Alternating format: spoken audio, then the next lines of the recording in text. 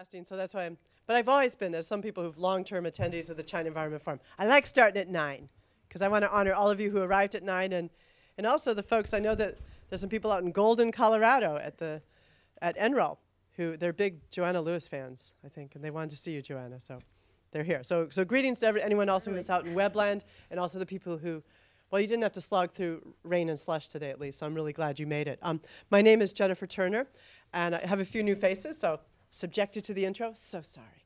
But yeah, you're at the Woodrow Wilson Center. In case if this is the plane you didn't want to get on, you must get off now. Yeah, the Woodrow Wilson Center, we've been here for since 1968. We're a creation of Congress as a memorial to Woodrow Wilson.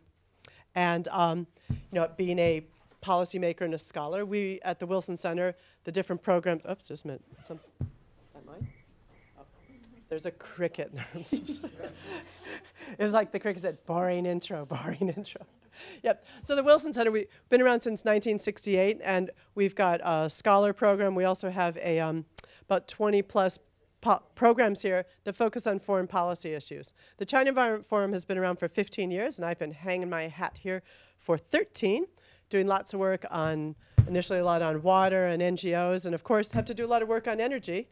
And funny thing is, when I first started, I have to say this, Joanna, because we reviewed it this morning, that when I was in 2000, I met Joanna Lewis when she was a grad student out at Berkeley and working on wind power. And I said, that's cool, because there wasn't really much wind power stuff happening back then. It wasn't making the headlines here. And just last year, she was here at the Wilson Center as one of our fellows. So it's good. And she actually, while she was here, she did lots of writing and helped produce a book. So you're here today. Joanna's going to talk to you about her book on wind power industry in China. But it's not just a narrow talk. It's actually very global, because we have other speakers, other commentators here that are going to take us from, you know, looking at the wind power industry and, you know, why it's important, but also why it's important for U.S.-China relations. I've got a new friend, Levi Tilleman, who's a special advisor for policy and international affairs at the DOE. And he advises the DOE on policy and international affairs with a focus on clean energy, transportation in East Asia, and just recently completed a dissertation on electric vehicles in China. And I already hit him up for the fact that, hey, if you make it a book, you could come and give a talk. You know, so, but you're gonna talk about like why this wind power stuff and clean energy is important to the DOE, right? I'm going to talk about U.S.-China relations and scientific cooperation and its place in U.S.-China relations. Okay, and within that somehow, Joanna stuff. It's like she doesn't know her speakers. It's so bad. And Banning Garrett, an old friend, and I have no idea when I started meeting you. I think we very long time ago. Very long time ago, mucked around in China on study tours and things. He's the director of Atlantic Council's Strategic Foresight Initiative, and he directs the SFI's long-term cooperation with the National Intelligence Council. Gosh, I'm just not enough caffeine this morning. In production of NIC's unclassified long-term global trends assessments. A lot of you probably looked at, or at least the summary, he's got some here, of the NIC's global assessment. And I was particularly excited, though, that it talked a lot about water issues. But his comments that follow up. Wait and see, right? Well, wait and see, who knows? But I think his comments kind of drawing on some interesting work that you've been engaging with Chinese about China doing their own kind of global trends assessments and doing one together. And doing one together with the United States, seeing that U.S., China, yeah, we're the big dogs on the planet with energy. So I've rambled on enough, making little sense most likely. But welcome all of you here. I know more people will be trailing in. And Joanna, do you want the mic to stand or are you going to sit? Can you all see me from here? I think we have a pretty intimate room, so I'll start sitting at least. Thank you all for coming. And so today I plan to talk a little bit about my new book. I won't try to go through the entire book, but you're certainly welcome to take a look at it if you'd be interested. Today I'm going to focus on a few key questions that the book tries to address. Today I'm going to start by telling you a little bit about why China, why I'm looking at China in the context of this book, which both in terms of China's role in global climate change as well as the increasing role that China's playing in innovation. And innovation in green technologies in particular. I'm then going to take you through how China acquired wind energy technology. So what the book is really looking at is what the role was of foreign firms in transferring technology to China, the types of intellectual property, structural relationships that were set up between these companies and the technology transfers, and then the domestic policies within China that helped to facilitate the technology development. I'll then briefly talk about how what China did is similar to or different from the strategies of other emerging economies, other latecomer firms that have moved into wind energy and to other technologies, and what China did well, what maybe they did not so well. And then talk about what China has been able to achieve in the wind technology sector. So where are they now? What have they really been able to accomplish in terms of technological improvements, cost reductions, and then maybe other ways that we try to measure learning and progress in technology development, new innovations, et cetera. And then I'll wrap with a few thoughts on why this all matters, put it into somewhat broader context, both in terms of how we think about the need to scale up low-carbon technologies, particularly in emerging economies and in the developing world, what this means as we start to look at the increasing innovative capacity of the emerging economies and how we think about where innovation and new technologies is likely to occur over the next few decades. And then what this might mean also for U.S. competitiveness. Of course, there's a lot of attention right now to the sort of U.S.-China dynamic in developing clean technologies, particularly as relates to industrial policy, recent WTO disputes. And then, of course, the UN climate negotiations are another place where technology transfer has long been discussed, and I'll talk a little bit about how some of these findings could potentially help to inform those negotiations as well. So just to give a little bit of context, I know this is a very informed audience on China, but of course China is the largest national emitter of climate change on an annual basis, responsible for roughly a quarter of carbon dioxide emissions from energy, fossil fuel emissions. And of course, why we are particularly interested in China's carbon emissions is not because so much where they are today, but where they might be in the future.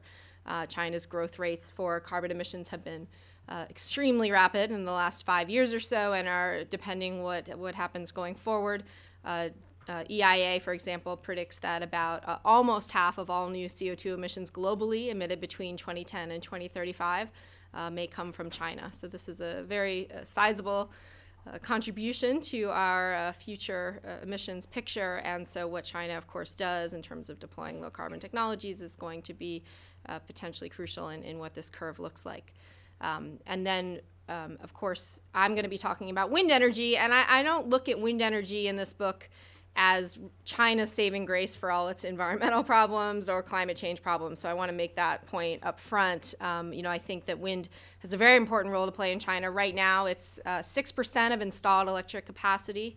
As you can see from this chart, broken out by fuel, that translates into a little over 1% of electricity generation. So really small contribution right now to China's total energy mix. China still gets about 2/3 of total primary energy from coal, almost 80% of electricity still. But wind is the third largest source of electricity in China, behind coal and hydropower. There's actually more electricity coming from wind than from nuclear, although some problems with curtailment, which I'll talk about a bit later, which have made that number a bit lower recently. So wind is not going to replace coal in China anytime soon. But I look at it because what they've been able to do in wind has, I think, implications for what they may be able to do in transitioning to other low-carbon technologies going forward. And, of course, today, clean energy is now a multi-billion-dollar industry. This is no longer small potatoes in terms of investment dollars. It's at least a $60 to $70 billion industry, and, in fact, if you actually include all investment flows, including R&D, various undisclosed deals. By some metrics, that number gets up to closer to $250 billion invested in clean energy in 2011, which actually would be larger than traditional energy sector investments that same year, fossil energy, et cetera. So this is no longer, a niche industry. And emerging economies are playing an increasingly important role in this investment, as well as in innovation in these technologies. So again, just to break down those numbers I just gave you on total investment on the left here, you can see that China's share of total investment in clean energy has been rapidly increasing over the last decade. China The updated figures, I believe, for 2012 puts it still far ahead of the U.S. in terms of total energy investments, although China and the U.S. have sort of been vying for the largest investors in clean energy over the last few years. And then emerging economies also, and this is relatively new phenomenon, have been playing an increasingly important role in innovation. This is a chart showing patents in renewable energy technologies. Patents are not actually a great measure of innovation, particularly in the Chinese context. But even just using this metric, you can see China. These are the top 5 countries in terms of patenting activity in renewables filed under the international PCT treaty. And so China's 5th behind Korea, Germany, Japan, and the US. So this is a relatively new thing to see Korea and China in this top 5. And then I think something that's really interesting is that wind energy in China represents the largest clean energy investment in any single technology in any country in the world anywhere. So this is not something I could say back when I started studying wind energy in China, back when I met Jennifer, 10, 12 years ago. This is a relatively new phenomenon, but the investments that we're seeing going into wind energy in China are extremely, extremely large, and larger the investments than the entire European Union are putting into wind and solar on an annual basis.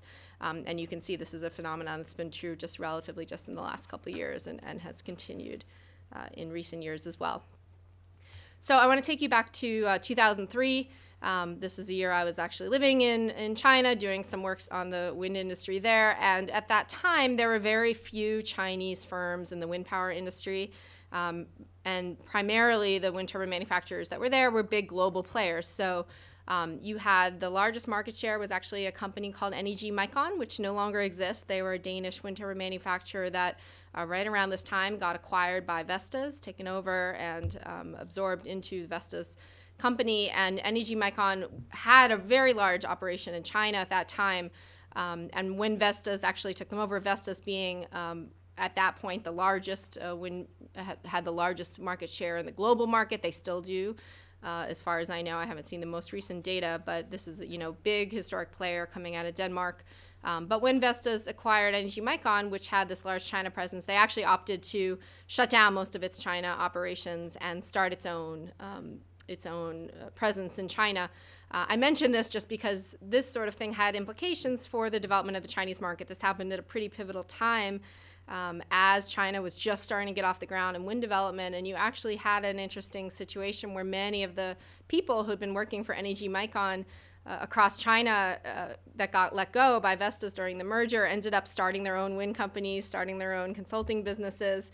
Many people I still work with today. So this was an interesting way in which sort of knowledge moved into the Chinese wind industry through a sort of a simple merger acquisition that took place. And there are many other cases of this sort of thing. This is one illustration of something that happened.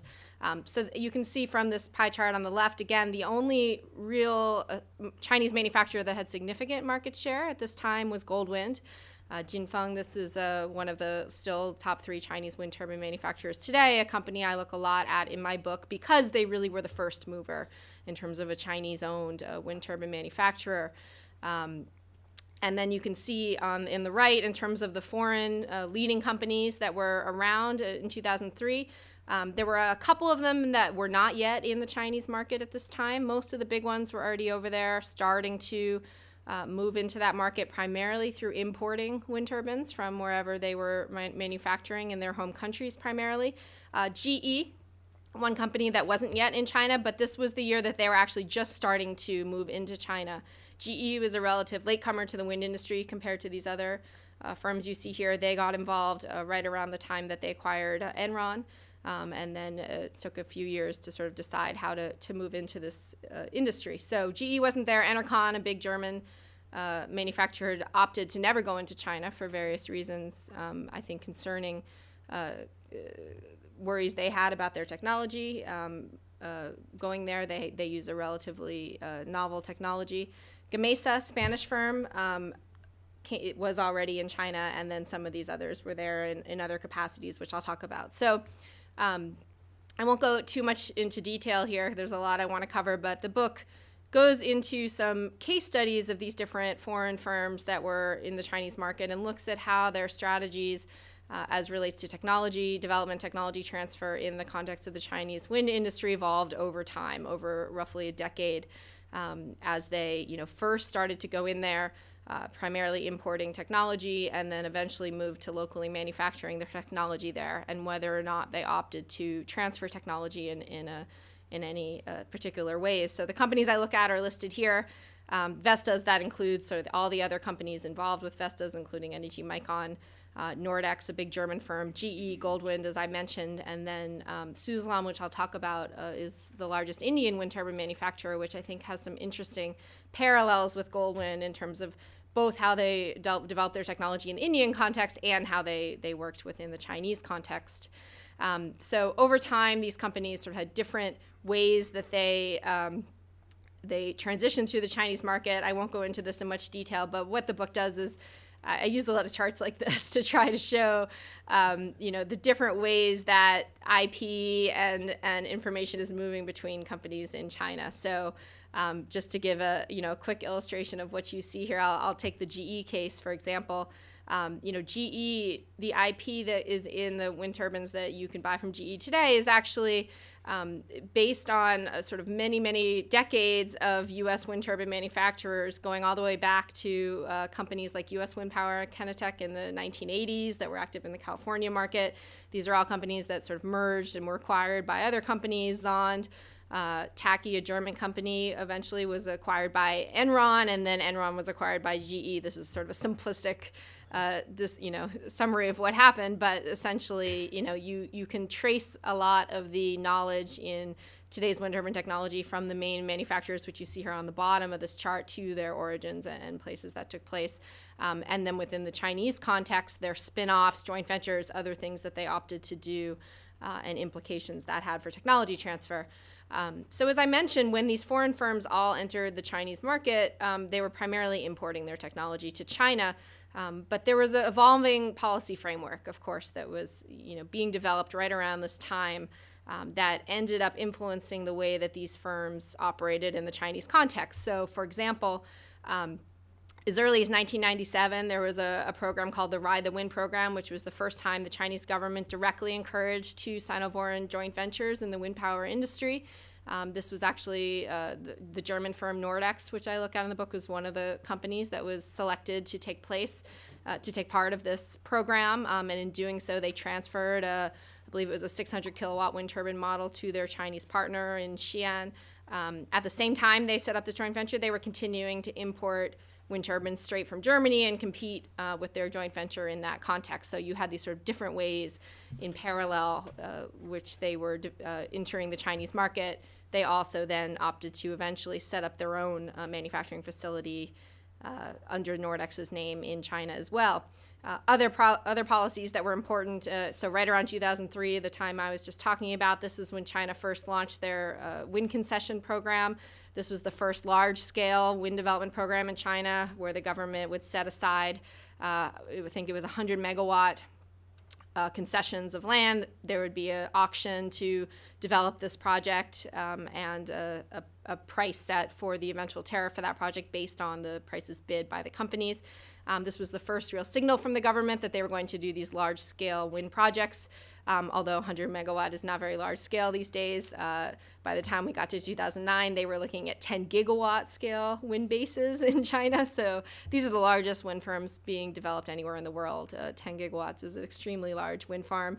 And also this year, 2009, is when feed-in tariffs for wind were established in China, which set a much more stable pricing signal around the country and was really, I think the trigger for a lot of the really big development we've seen just in the last 3 years or so.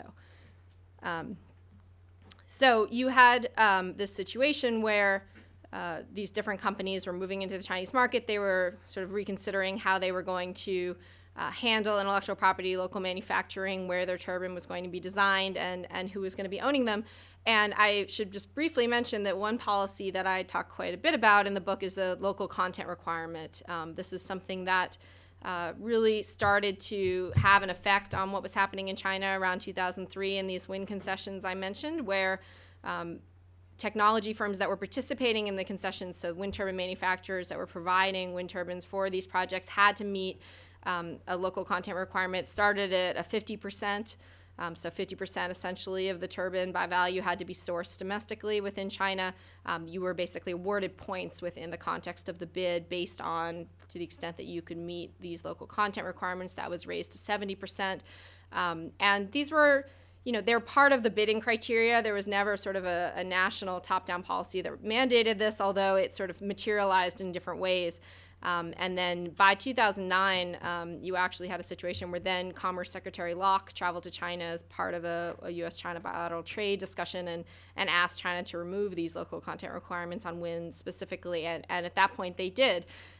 But also by that point, they had essentially served their purpose because at that point, you actually had a situation where all of the foreign firms that were involved in the Chinese market had already moved their local wind turbine manufacturing to China. And at that point, you had a very different situation in terms of the Chinese manufacturers in the market, which I'll talk about in a moment. So, this is really only the beginning of the story in terms of thinking about technology transfer in the wind industry in China. At this point, all foreign-owned wind turbine companies had moved their manufacturing to China for the Chinese market. Very few leading foreign wind turbine technology firms transferred their technology to Chinese firms directly.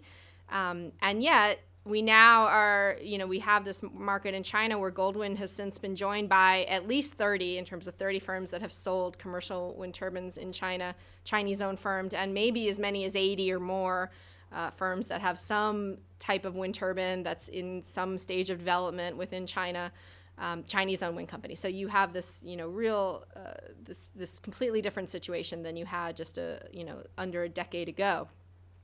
So what happened?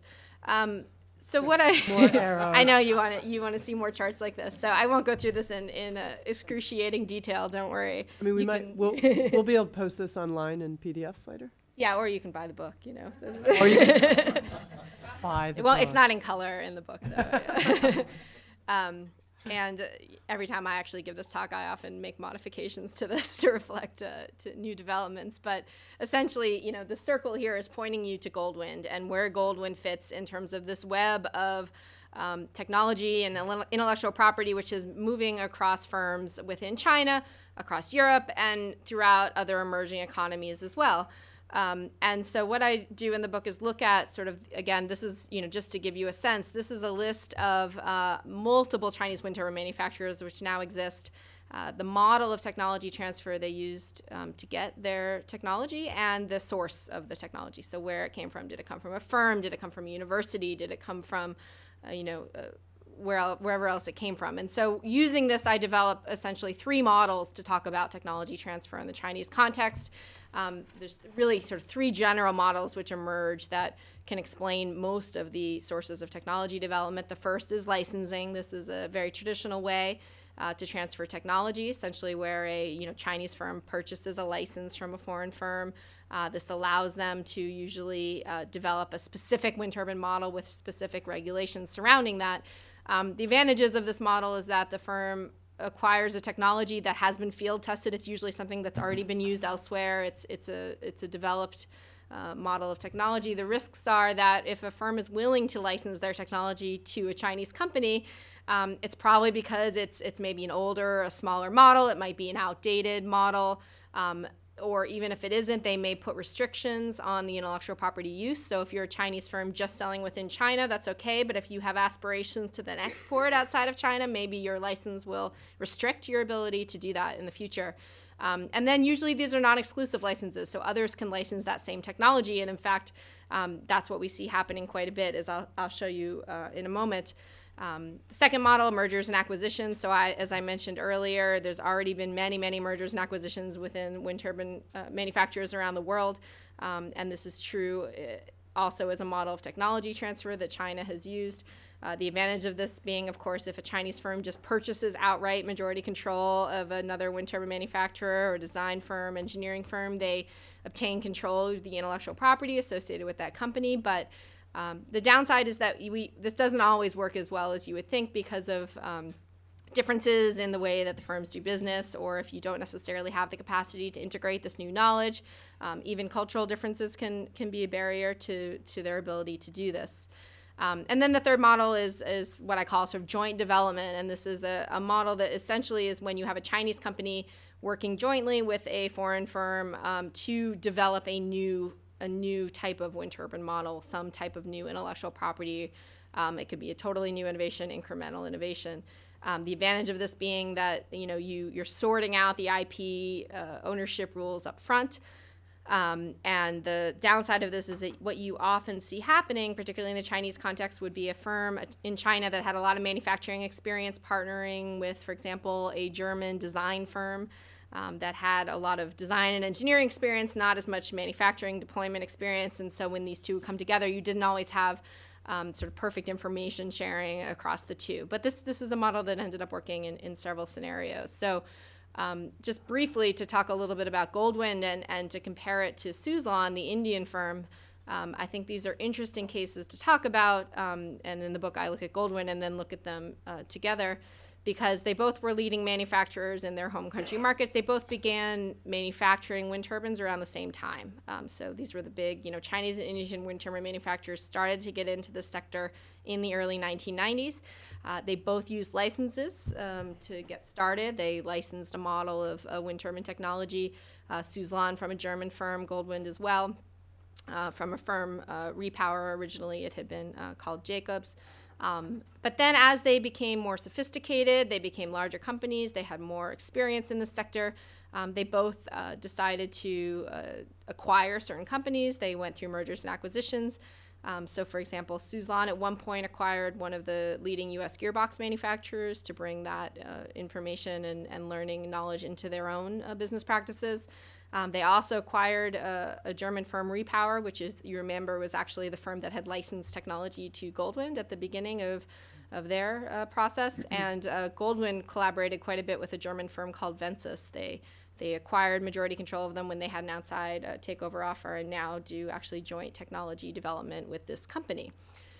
And so you also see another thing I look at in the book is to the extent to which these companies were involved in what I'm calling sort of global learning networks, the extent to which they had access to a global set of knowledge that informs their own business practices back in their home country. So Suzlon was a company that was very outwardly oriented in terms of they were doing R&D all around the world. When they had the opportunity to set up an international headquarters, they opted to put this in a city in Denmark where actually it had been the previous headquarters of NEG Micon, and when they went bankrupt, they actually again were able to, I think, hire a lot of the workers that had been let go and incorporate again the skilled labor force into their own company. Goldwind was much more limited in their global presence from the outset, although more recently they have expanded globally. They now, in the U.S., are headquartered out of Chicago. They have a U.S. CEO. They're expanding in Australia as well, and they're starting to think about doing sort of more than just sales, but more technology development in these markets as well. So taking you back to this, you can see, again, that you have, Suzlon and Goldwind are actually connected, not just sort of in their story and their technology evolution, but there's many similarities in where their intellectual property is coming from. And the companies circled here are, I think, interesting because these are the foreign firms. You've got 4 German firms and 1 U.S. firm, American Superconductor, many of you may have heard of, that are actually involved in licensing or some other type of technology transfer with multiple firms in China and or in other emerging economies around the world.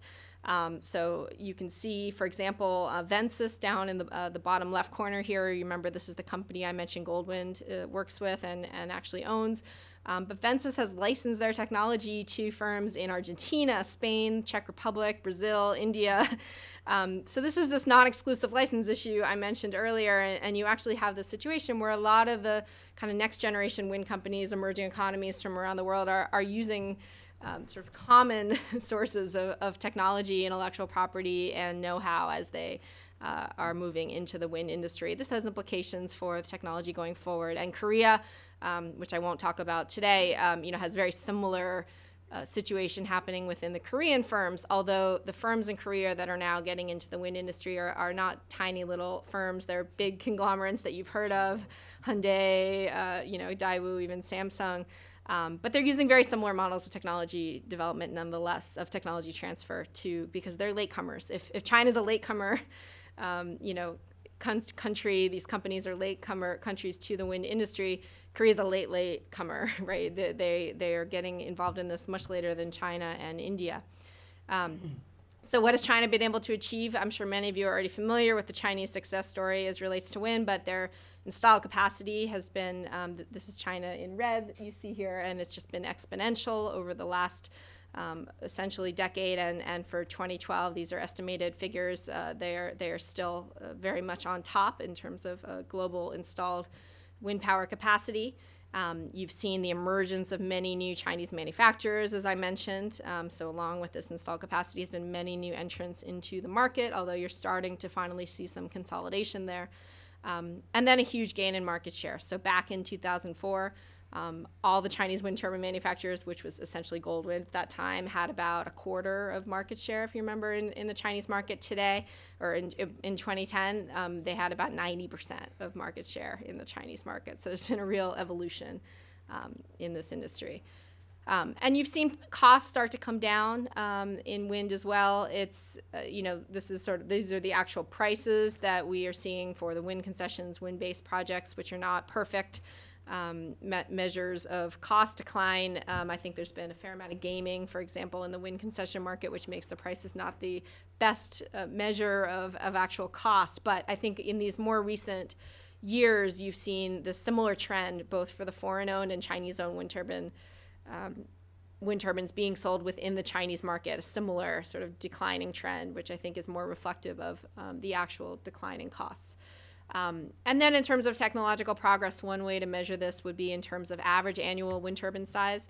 It's not a perfect measure, but wind turbines, have been getting larger and larger over time. And you can see that, for example, back in '99, the average wind turbine size being installed in China annually was just about 610 kilowatts.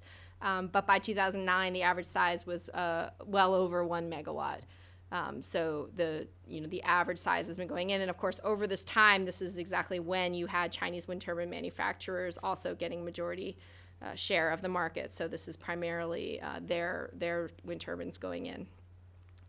So you've seen large-scale domestic expansion around China. You've seen a lot of manufacturing hubs popping up in the same places where you've got a lot of wind development taking place. But at this point, pretty limited overseas expansion. I think many people assume that China is exporting wind turbines all over the world at this point. That's true for solar, of course. That's the story we've been hearing with the solar industry, but it's actually not yet true for wind. They're exporting some components, but the total wind technology export value were worth just over $100 million in 2010. This has gone up a little bit, but it's not a huge export industry for China yet, although it may eventually get there.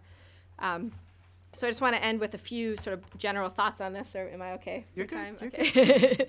They're looking happy. I know I out talk there. fast. Okay. I apologize, but happy to take questions if I ran through anything quickly later.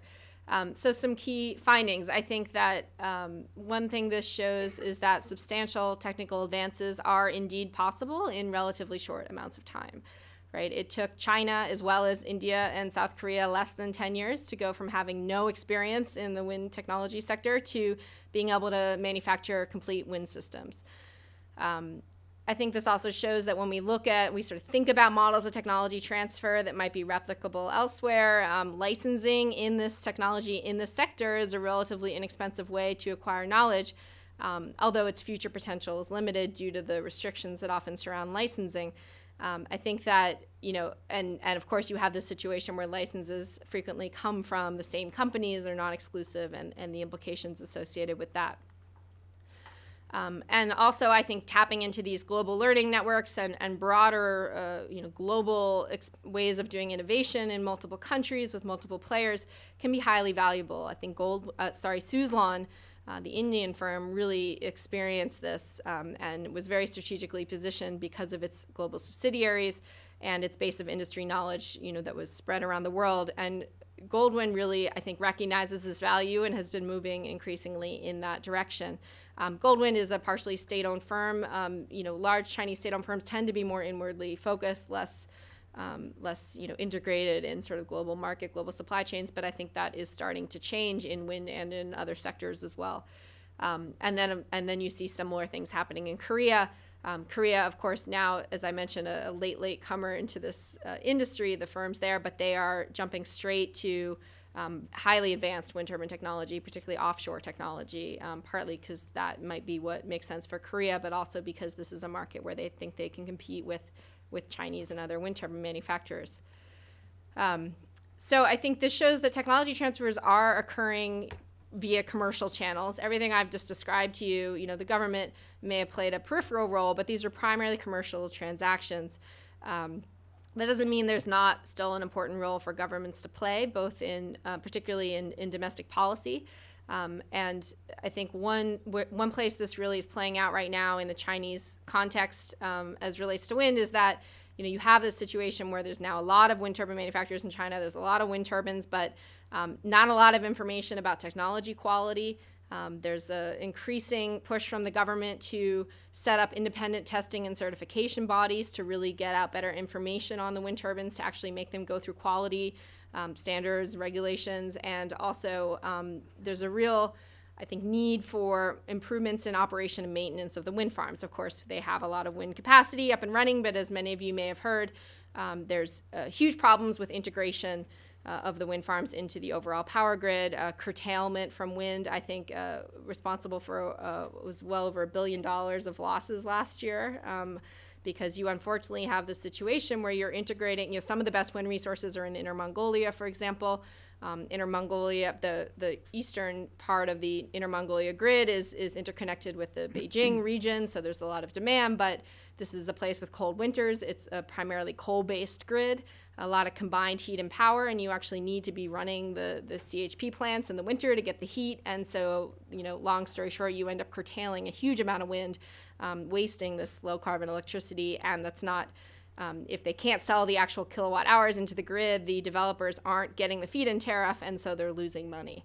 And this is really a part of the situation that's happening. So there's multiple stories that are happening in the wind industry in China. And then also, I think, another situation we're seeing in the policy environment is that a lot of the policies that have been aimed at encouraging technology transfers or subsidizing renewable energy even are starting to run into direct conflict with WTO agreements, different international trade regulations, particularly local content requirements, which are essentially no longer used in China, but are used still in many countries around the world. Including industrialized countries. This is not just something that developing countries are doing. Canada, for example, is currently subject to a WTO dispute where Japan and other countries are concerned about their local content requirement as part of their feed-in tariff to support wind and solar there.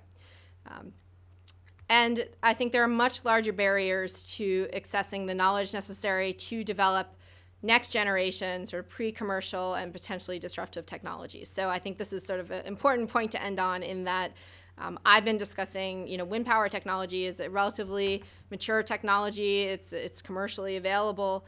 When we start to look at models of technology transfer, barriers to technology development in pre-commercial technologies, there's there can be very different sets of concerns related to intellectual property, particularly, and particularly into doing joint development, joint R&D at that stage. And so I think that, there's discussions in sort of how you can better facilitate technology transfer in this realm of technologies as well. In the framework convention discussions, the climate convention, there's a lot of discussion about compulsory licensing and the role that this could play. Should we be actually, handing out licenses, free licenses for low carbon technology to the developing world to facilitate its deployment more rapidly, right? But there's real concerns about the blowback this could have on innovation if you aren't protecting intellectual property and providing this, at least payback time over a certain amount of years. So I think that a lot of the work that I'm doing now is looking at these, what I would call sort of cross-national innovation frameworks, ways that governments can come together and try to promote collaborative R&D in some of these next generation technologies, which we'll need, particularly in clean energy, and particularly with China. But China, of course, being the country where, a lot of firms have concerns still about intellectual property, and I think there is a role for governments to play in making sure that the environment in which these joint technology developments and collaborations are taking place is one in which firms are confident that they will be able to move forward, that their IP will be protected, and that the outputs of their innovation will also be protected as well. So I will stop there. We have two other panelists that have, I'm sure, a lot of fascinating things to say, but I look forward to your questions later. Thank you. Thank you. Yeah. So Levi, she teed you up really well. Because, Yes. a lot of people in the China Environment Forum know we were all jumping up and down in excitement in 2009 with the Obama-WHO clean energy agreements. And, kind of a lot of us, the China watchers looking at, wow, this is a new kind of way, U.S. and China working together on cleaner coal, renewables, and also integrating the business community. So you got it. Thank you very much. Tell us more. Well, first of all, thank you very much for having me here today. That was a stimulating discussion of China's wind technology and its innovation ecosystem there. I actually did my PhD on Chinese electric vehicles, and it was a comparative study between China, Japan, and the United States, and how our innovation policies were succeeding or failing in that sector. And my analysis came out slightly less sanguine than your analysis on the wind industry. But today, I'm going to be speaking as representative of the Department of Energy on Chinese-U.S. science and technology cooperation. I'm going to be reading a 20-minute speech, so get your coffee ready. I'm going to start. But be lively inflections in there. Yeah. Good. So I am going to start by discussing some of the origins of U.S.-China science and technology cooperation. Then I'm going to discuss some of the history and scope of China-U.S. science and technology cooperation. And then finally, I'm going to talk a little bit about present-day industries and how U.S. S&T agreements apply to that relationship today. So in July 1971, Henry Kissinger executed one of the most memorable diplomatic maneuvers in history. The president's national security advisor traveled to Pakistan, feigned illness, and then flew into China under cover of darkness to open discussions with a hostile regime the United States had never recognized. The People's Republic of China, a totalitarian state, represented values profoundly different than our own. It was committed to geopolitical objectives, including control of Taiwan, that the U.S. government found deeply objectionable. It is difficult today to appreciate the political and diplomatic hurdles Kissinger faced in re-engaging China.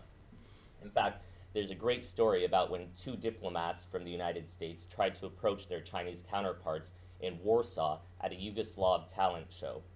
They, a fashion show, not a talent show. They saw them across the room, and they were attempting to approach them. And when the Chinese diplomats saw their U.S. counterparts coming towards them, they started to walk away because they didn't want to come into contact with the U.S. diplomats. Then as the U.S. Diplomats started to follow them and speed up their pace, the Chinese actually started to run away in order to not make contact with their U.S. counterparts. Yet, Nixon and Kissinger saw a strategic advantage in opening a dialogue with Mao Zedong and the Chinese regime. The Soviets were skirmishing with the Chinese and considering a preemptive strike on Chinese nuclear arsenals. America had decided that Russia was, in fact, the greater threat. So after months of what Kissinger later called a minuet so intricate that both sides could always claim they were not in contact, Kissinger's visit was the decisive diplomatic breakthrough. 8 years later, Nixon, Kissinger, and Mao were all gone, but the seeds they planted led to the normalization of relations between the U.S. and China. In January 1979, the two countries agreed to collaborate on a broad range of science and technology research objectives, including agriculture, energy, space, health, environment, earth sciences, and engineering, as well as education and scholarly exchange. In the years since, that cooperation has grown to encompass dozens of programs in diverse fields. Since those early days, the nature of the US-China relationship has continually evolved. As the two countries have grown and changed, tensions in the relationship between the US and China have also evolved. These are serious and profound. The People's Republic of China remains an authoritarian state with values that are very different from our own. The PRC still pursues geopolitical objectives we find deeply objectionable. It engages in practices, including espionage, cyber attacks, and intellectual property theft that threaten the United States' interests. So why do we cooperate? Because on balance, we believe that US-Chinese scientific collaboration remains overwhelmingly beneficial. But it is important to note that we will not hesitate to revise the terms of our cooperation with the PRC should this change. I'd like to now review some of the history and the scope of the US-China science and technology engagement. In the 1970s, America saw geostrategic benefits to strengthening China as a balance against the Soviets, and a little investment there could yield significant outcomes. Initial collaboration between these two powers was, in large part, focused on improving the capabilities of the Chinese. Accordingly, the US signed its S&T agreement in January 1979, and at the same time, the Department of Energy also signed an agreement to implement cooperation in high-energy physics with China's State Science and Technology Commission. Starting in 1984, US scientists worked with Chinese counterparts to develop and build China's Beijing Positron Collider, which was hailed as one of the country's major scientific achievements. Then, in 1986, we signed a protocol for R&D cooperation on nuclear physics and fusion. Over the 1980s, China's collaboration with the US deepened. At the same time, leaders set their sights on building a more sophisticated R&D establishment. Indeed, in 1986, the country began an intensive national technology program named the 863 Project. After the month and the year, March 1986, when some of China's most respected scientists penned a letter to Deng Xiaoping warning that China was far behind its Western counterparts and needed to catch up. The 863 program was a vehicle for this ambition.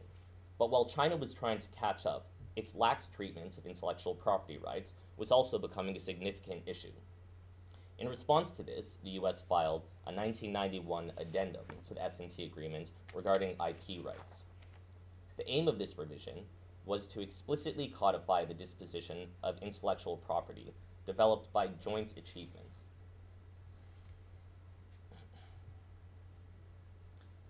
It would be naive to assume that this settled the question of intellectual property. However, it did specify ownership of IP in third countries, which was of some use.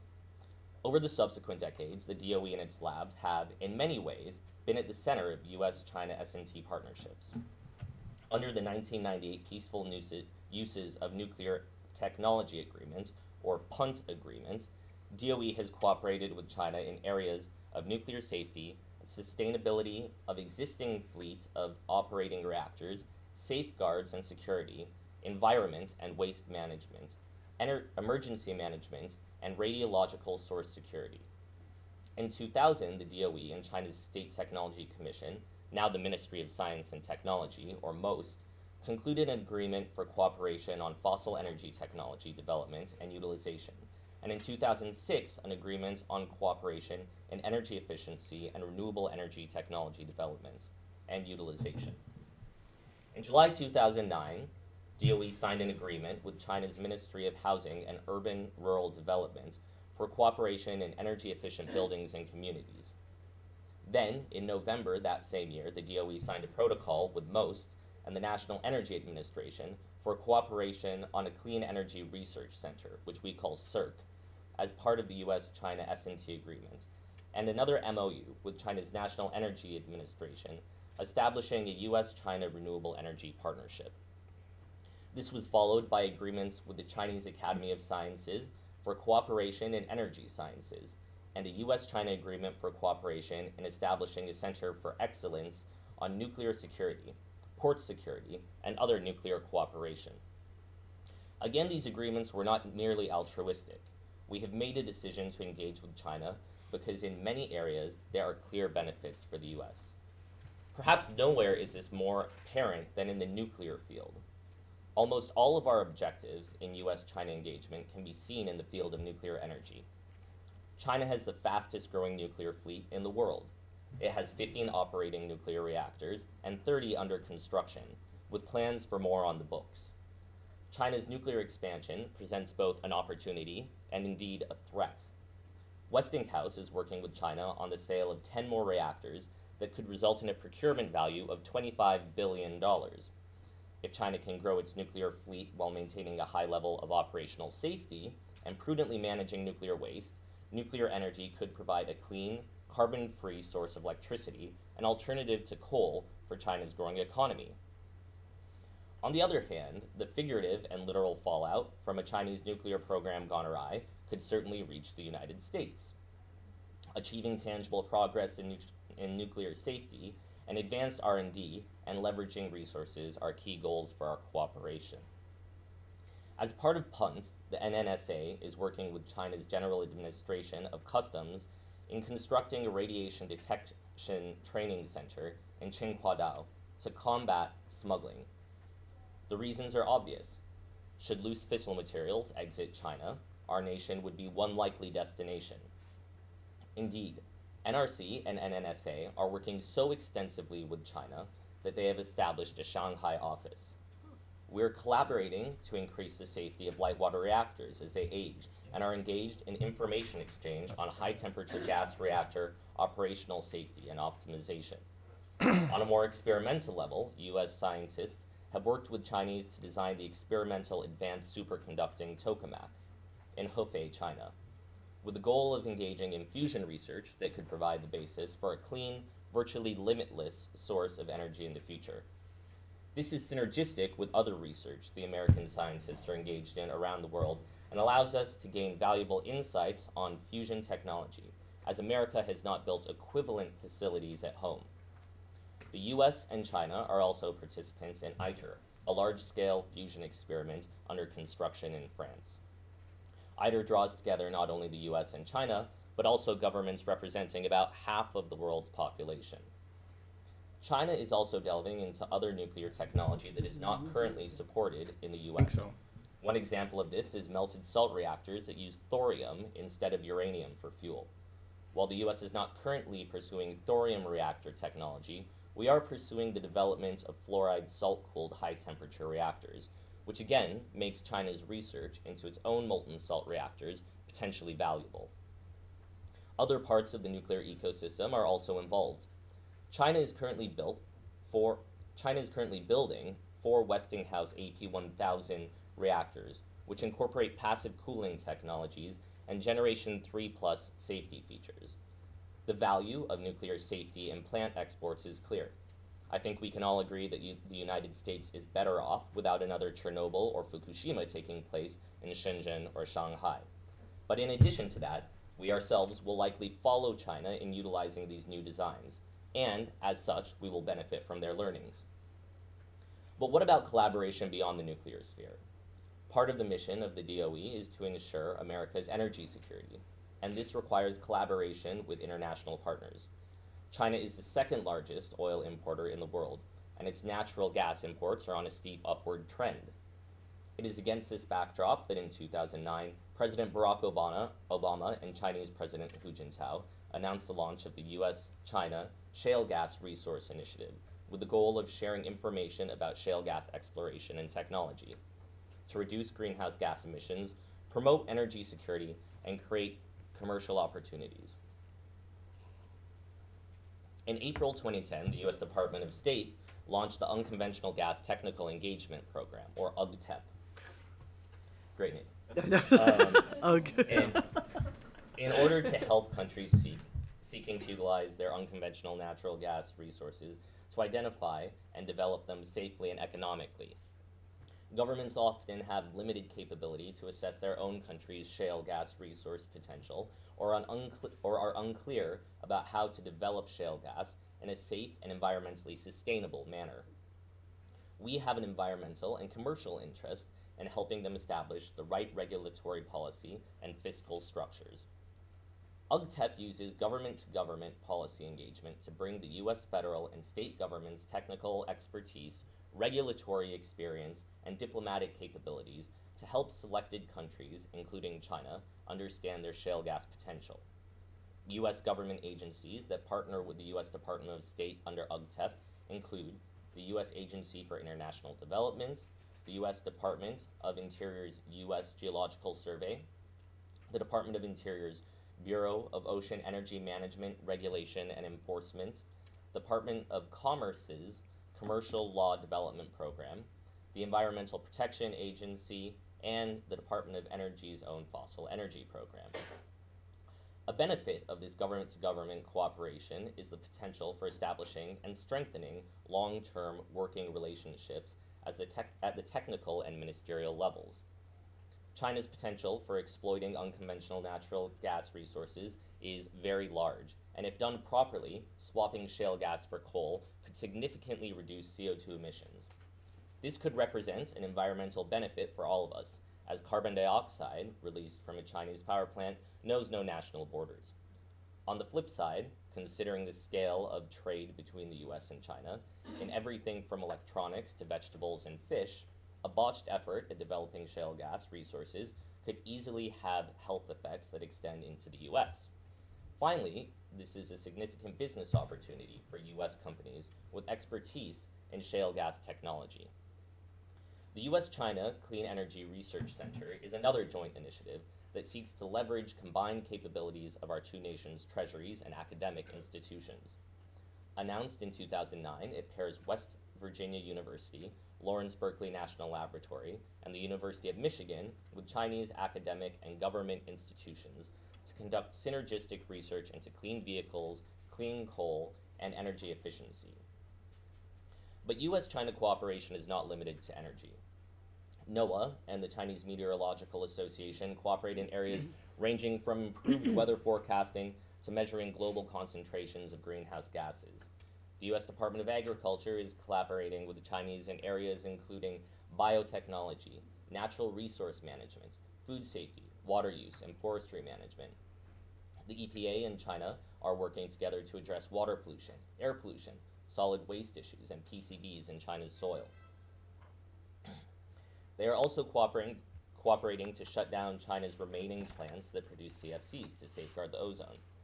The US and China are conducting joint epidemiological research on AIDS, pandemic influenza, SARS, and enterovirus 71, and to set standards for the safe movement of food and people across our borders.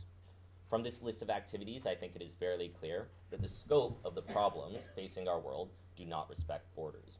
There is one ocean and one atmosphere which are part of a common biosphere. There is one atom, and infectious disease knows no boundaries. The flow of goods and people across borders ensures the linkage of our two societies in areas of climate, food safety, and public health. US-China relations have progressed considerably since the original S&T agreement was signed in 1979. Indeed, in recent years, China and the US have sometimes been referred to as a G2 for the simple reason that no global issue can be addressed without action by these two superpowers, and once the US and China are on board, there is a good chance that global progress will follow. While some see the US-China relationship as competitive, a more nuanced view of the world recognizes the complexity in our ongoing interactions. Just as there can be gains from trade, the US can profit from its scientific collaboration with China, and indeed it does. All right. Well, thank you so much. Appreciate that. Yeah, I'd actually neglected at the beginning to tell you guys that I for the last couple of years, we've been doing a project called Cooperative Competitors, and our funder has, again, Blue Moon Fund has said, keep on doing it. And but we're going to be not just doing meetings like this in DC, but trying to go out into bringing kind of sub-national partners together. So, Fantastic. but no, but it's really kind of, because as you were talking, because that's been so much of my work here is following the trail. But you said some things I didn't know, so I appreciate that. I'm sorry about that. No, it's good. No, I mean, that's why I have these meetings. I mean, how do I learn these things except to absorb it from the smart audience and speakers? All right. It's like you got, it's always nice when everyone kind of segues into each other. He Well, gave you a let's lot do to play it. Okay. with. Is this mic on? Yeah. This mic is on. Okay. Well, thank you, Jennifer. It's really a privilege to be here, and it's great to be back on a podium with Joanna. She and I worked together on a Asia Society roadmap for U.S.-China collaboration on energy and climate. And as I look back at what, particularly Joanna was the one that came up with a lot, I think some 7 areas of cooperation. As I recall, they're pretty well reflected in the November 16th, 2009 joint communique or joint statement, I think it was called, by Hu and President Obama. And the co-chair of that effort that we did with the Asia Society was Levi's boss, Steve Chu. And John Holdren was involved. It was quite an effort, and I think it really did show ideas that could be germinated in the sort of track 2 era that actually go into the administration and have an impact. What I would like to, these talks were great, and I love the way Levi ended his talk because it sort of picks up where I want to go. I've been working U.S.-China stuff for about, 40 years, something like that, too long, and been going to China for more than 30. But I've also been working with the National Intelligence Council on the long-term global trends, and I want to point that out because I think the efforts I'm trying to do now with the Chinese is really a joint assessment of global trends. As it is, we see the trends pretty much the same. It's sort of like like gravity. You can't have a different view of gravity. Gravity's gravity, right? Although I know there are some people in Congress might want to repeal that law, and then followed by the second law of thermodynamics. We'll get rid of that one too. In any case, there is a common sense of what these global trends are, and the idea is to put that as a larger context for the U.S.-China relationship. And I will elaborate a little bit on this, but just put it bluntly, if the U.S. and China can't cooperate on all the things that both of you have laid out, we're going to have a pretty bad century because we're the 2 big players. We're the ones that have the biggest impact, obviously, on climate change itself. We're the ones that can make the biggest difference both directions. But there's a whole range of issues that if we can't collaborate, I think that this is going to be a very difficult century indeed. And that's why we passed out this there's this global trends report done by the National Intelligence Council. I'm not sure if everybody here is familiar with it.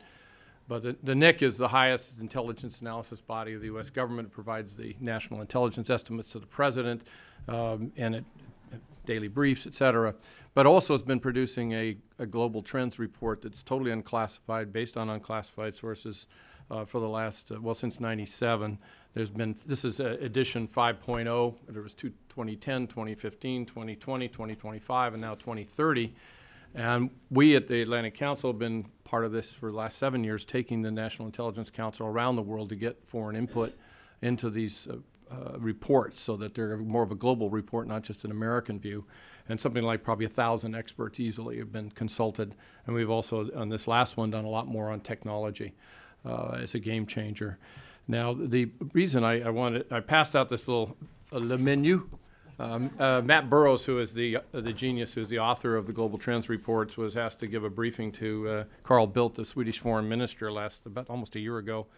And was over lunch, and he didn't want to do PowerPoint and pass around a lot of stuff. So he came up with le menu with the starters are the megatrends, the main course of the critical game changers, and then the scenarios are the dessert. As Matt would say, there's only one of those desserts you'd really want to eat.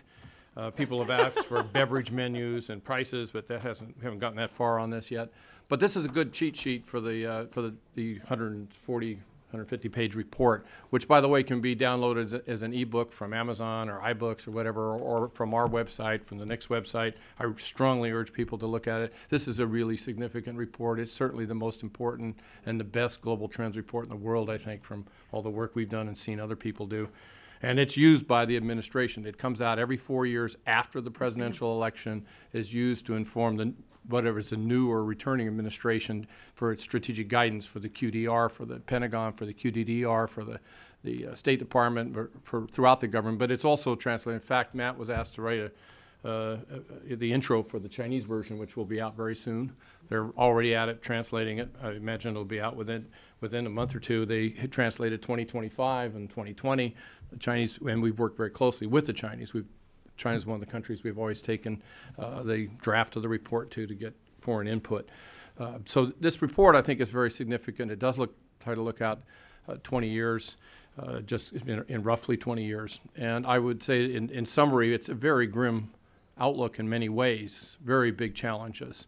And it tries to, and I think that the future has a lot of different ways to go. And that's the value of the scenarios, is to get you thinking how there could be different outcomes, and for policymakers to try to think about the implications of the policies they adopt today for the long term. Is business as usual going to lead you to where you want to go, or if you want to get to a better or different spot, what do you do now to try to get there?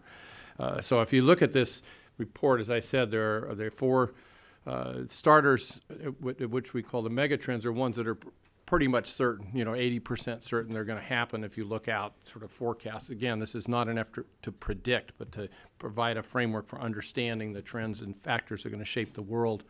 And those are, the individual empowerment was put out as such a new phenomenon. It's sort of pervasive, and we see it in the Arab Spring and other areas. But boy, with technology and the rising middle class, you see this rising demand of people to have a say over their own fate, and they have the tools with social media and other technologies to have a much bigger impact. But also you see this great diffusion of power, not only to the emerging states, China, of course, obviously, and India, but now the middle tier states, Turkey and South Africa and other countries, but beyond that, to non-state actors, the companies that Joanna has mentioned are non-state actors. Certainly the NGOs, the China Environment Forum. I mean, there's all kinds of non-state actors out there causing trouble or helping change the world for the better. I'm not making a judgment here.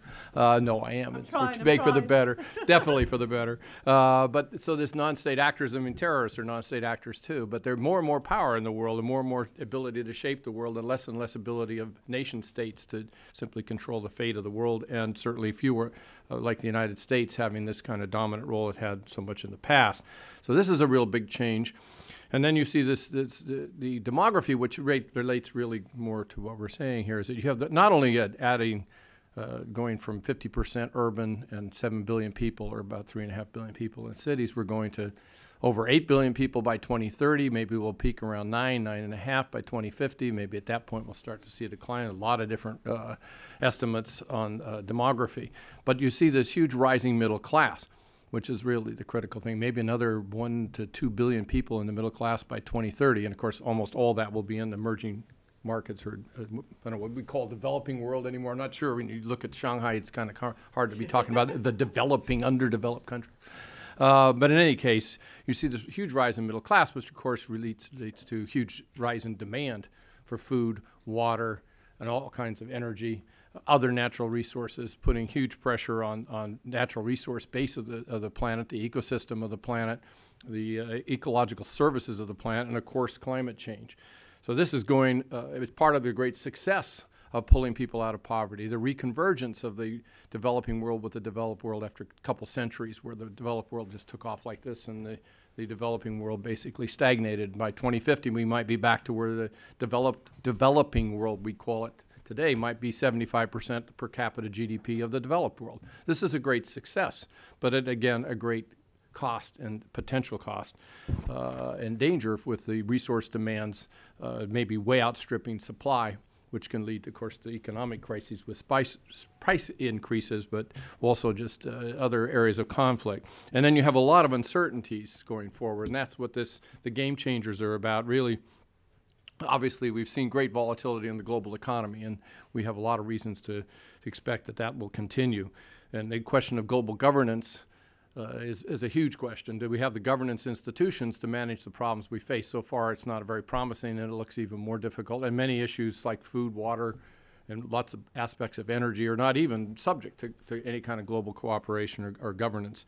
And this is likely to become more problematic in the future if things go the way they are.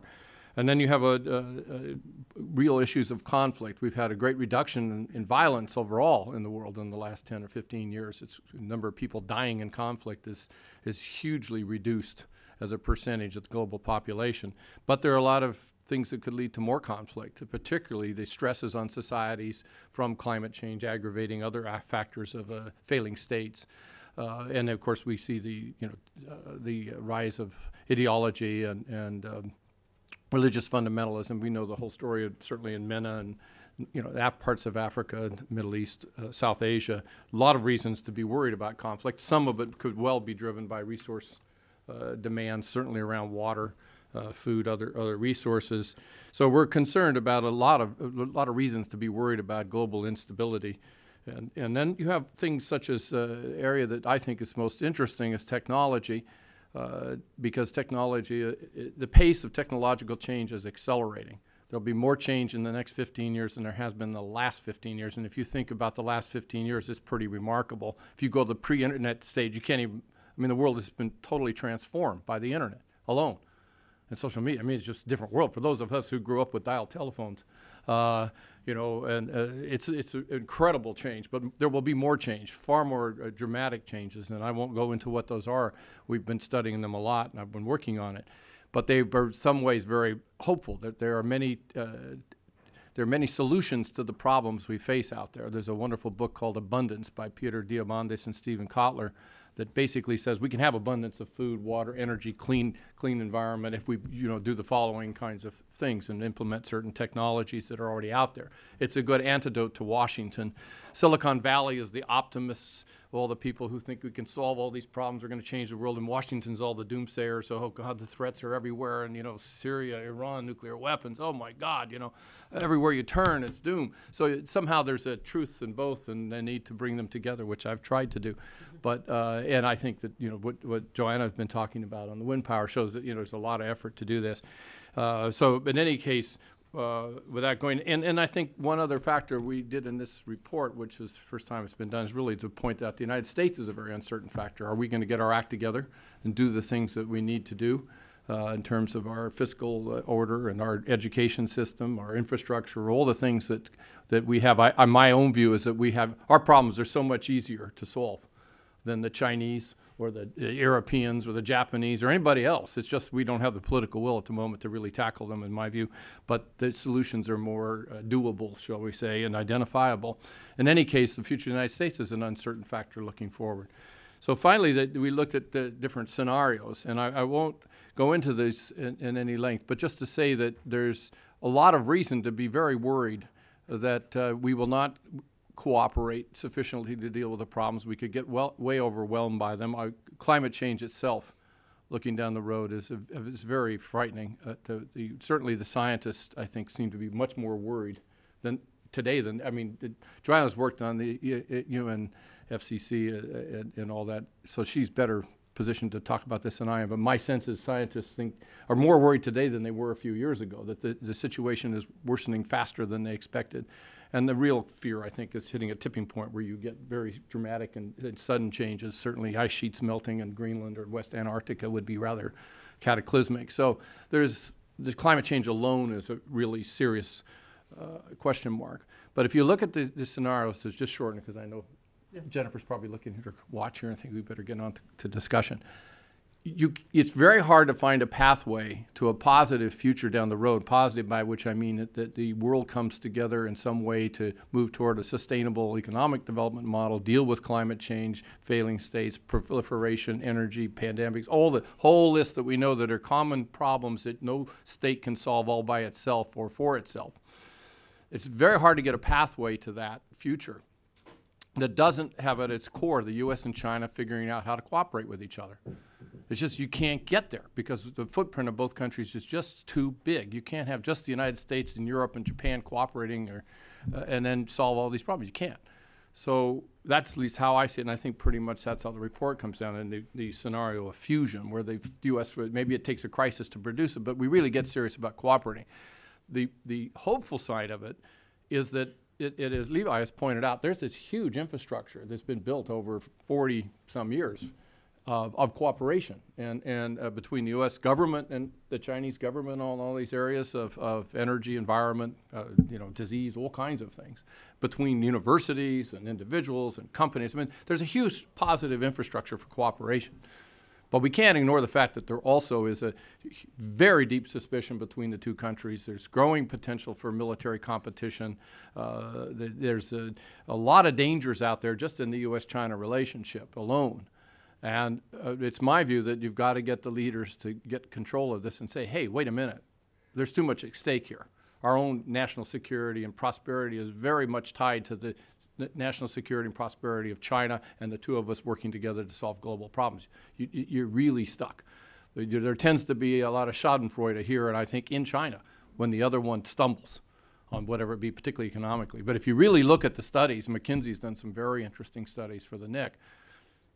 the best global economy, where we're doing the best in terms of GDP growth, China's doing the best, and the world's doing the best, is when the United States and China are each doing well and cooperating.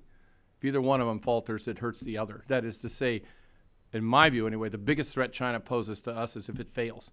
And the biggest threat we pose to them is if we fail. We need each other to succeed, and we need to work together. And it's going to be very difficult because the differences are huge. We have all the IPR problems, all these difficult problems to solve. We're actually doing very well in Taiwan, but now we've got the Senkakus, or Dao, depends on your point of view. We've got the South China Sea. We've got all these issues. And they're not being managed terribly well, in my view. And so it's not certain where we're going to go. But if we don't get the bigger picture right and the real commitment at the top, and I think when Joanna and I were working on this project with the Asia Society on the roadmap, I think one of our key things we felt was that you needed the commitment at the very top, the two presidents or the leadership of the two countries to say, do it, cooperate, work on these things together. They're too vital. Because if you put it in the middle levels, they'll find all the reasons they can't. And we'll have all, we have all the IPR problems, we have the trust, all this. There's lots of reasons why we can't cooperate. But if you don't make a commitment at the top, those reasons will then really tend to predominate. So you need the leadership, and you need ultimately pull the public behind you. And just to finish that, the project I'm working on with the Chinese, because they decided to do their own Global Trends 2030 report, as stimulated by us. In fact, as we went around the world, we try to encourage countries to do their own work in this area, both to learn from each other and collaborate on these things, but also to encourage countries to take a long view. And ironically, the Chinese, for all the assumption that China looks out 500 years, 50 years, they've always got this long-term coherent strategy, and us stupid Americans, we can't think beyond the next week. Well, that's a little bit, you talk to the Chinese that way and they kind of laugh. They never had done global trends kind of reports. They never look. In my dissertation, the Chinese are looking back to the history, right? yeah. They didn't have, so they're trying to build this capacity, and Tom Finger, who used to be chairman of the NIC, is a China expert, and I were involved in sort of consulting to their efforts. So we decided, based on the report that the NIC was doing, the report they're doing, to do a collaborative project with China to see if we could agree on what the global trends, basic trends are and their implications, and then try to make that a framework for the relationship and say we got to manage our differences within that framework, because that's the only way we're going to really move forward. So project is not completed yet, but hopefully will be this spring, and we'll present it to the two leaderships. But I think that's my best hope at this point, is to get that larger framework so that you get the commitment of the leaderships to say this is important, and then you have this wonderful infrastructure that Levi, detailed, that's really incredible, that's gone on between the two countries, and let's make that the dominant factor of our relationship. Because you have this, on the security level, all the suspicions, all these dangers, on the economic, and you have all this positive stuff, and it's almost like two different worlds going on at the same time. It's almost schizophrenic, because one's leading towards a very dangerous direction, the other one's leading to very positive cooperation. So with that, I will turn it over to you. Well, applause for this man. I have to think, I know about 3 Chengyus in Chinese, and one is from David Lampton's book, the Tongchuan Yimeng, right? The Same Bed, Different Dreams, talking about U.S.-China relations. But in some ways, Joanna, at least from the business world, I don't know. And, there's kind of a sense up here on the panel that maybe it's the same bed and some similar dreams in terms of energy cooperation. Let's open it up before I destroy any more Chinese Chengyu. Tyler's got a microphone, and he'll pass it to you, and please say your name. And we got a lot. I'm sure we're gonna have a lot of questions, and I'm waiting for the people from NROL. We're gonna email in a question too, so we'll let them give them the form. Hey, I'm Helen Raffel with Resources for the Future. Joanna, a couple of weeks ago, I went to a talk at Georgetown University in which you were the main speaker about your book, and there was a State Department guy there as commentator, and I spoke to him about why cooperation isn't the basis for innovation, for advancement in combating global warming. And his answer was that it's competition that breeds innovation, that you have to have the search for profits that will immediately speed up the advancement of methods for combating global warming. Now, I didn't hear a response because the moderator immediately called on other people for questions, but I'm wondering if you, 2 or 3, wouldn't talk about how cooperation instead of keeping people laid back because there's no incentive to profit from it, financially, is much more important than competition, which tends to keep things close to the chest and not spread the advancements quickly around the world. Yeah, okay, Joanna. Yeah, give it an answer. I'm just going to give the mic to someone else.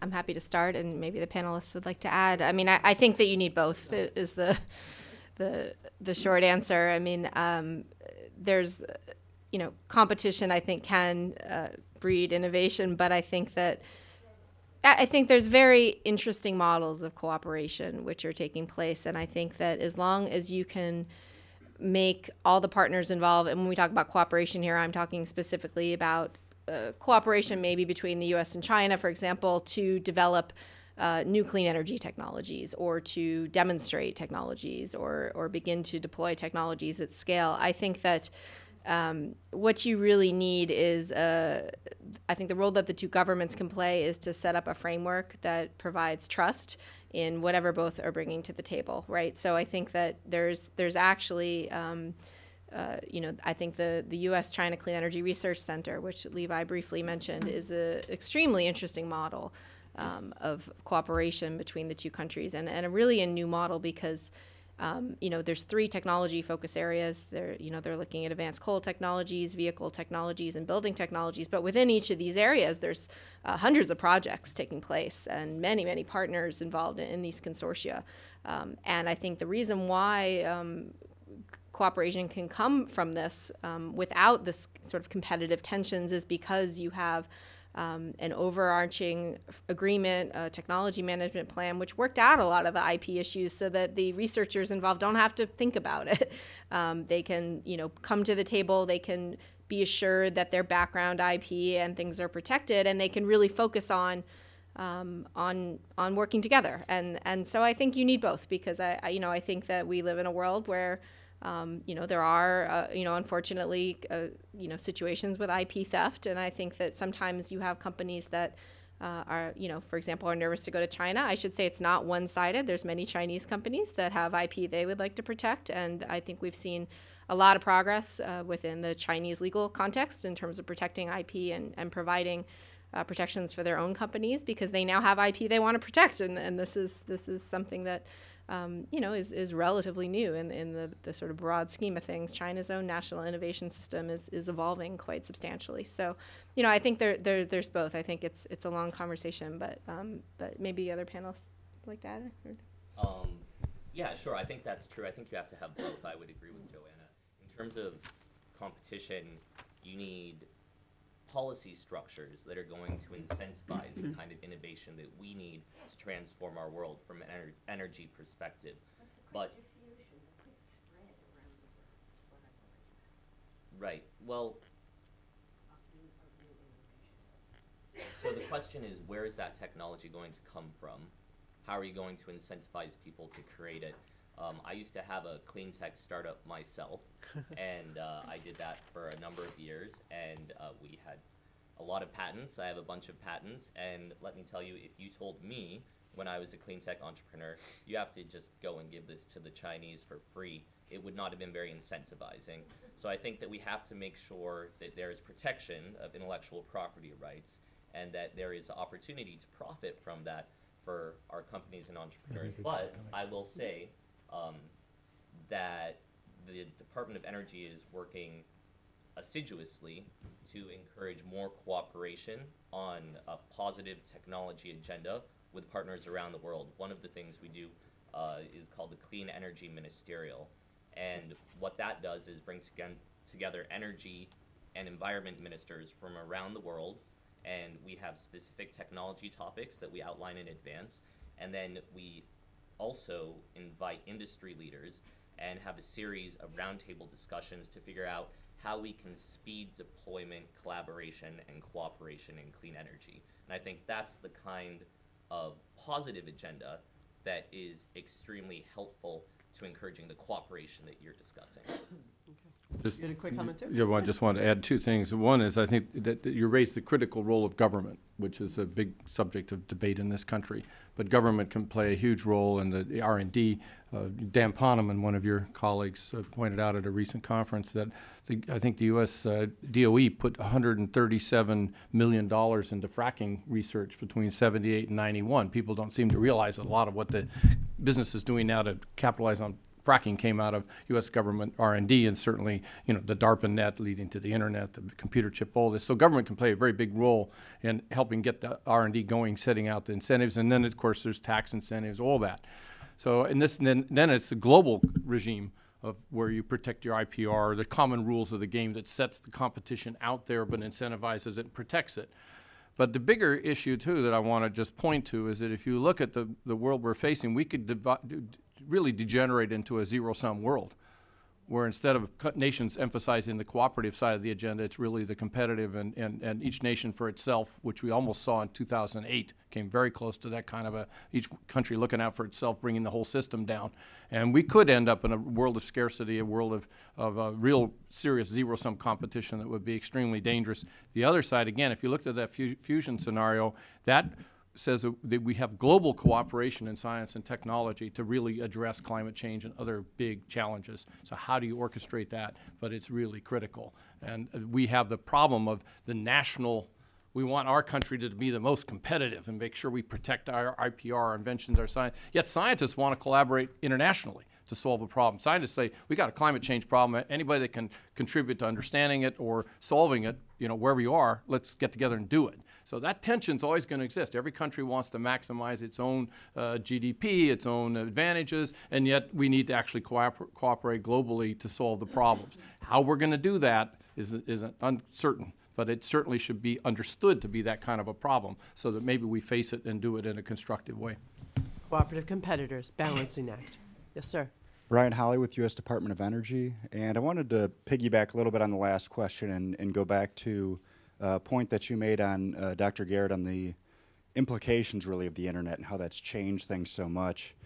And I was really intrigued by a TED talk I had seen a few years ago on open source design to do a community development kit, and it's always sort of stayed with me, and I'm wondering how can we tap the ingenuity of the public with the proliferation of the internet to do open source designs maybe on some of the high tech or the high potential technologies that you've captured in this global trend study.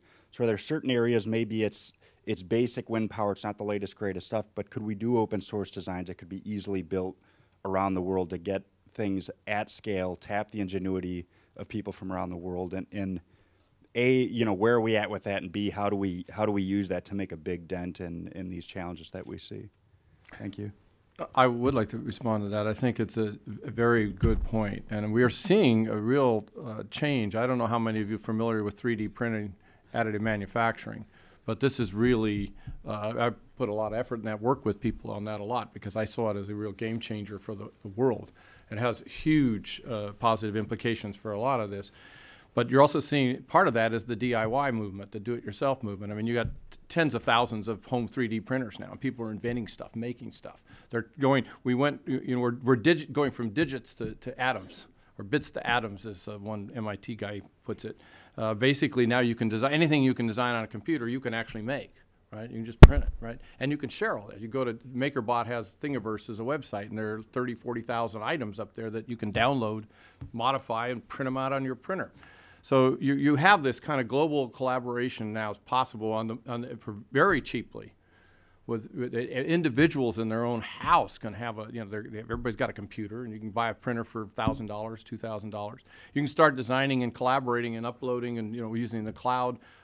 There's a huge potential for global collaboration on virtually anything, with very little investment to get into the game.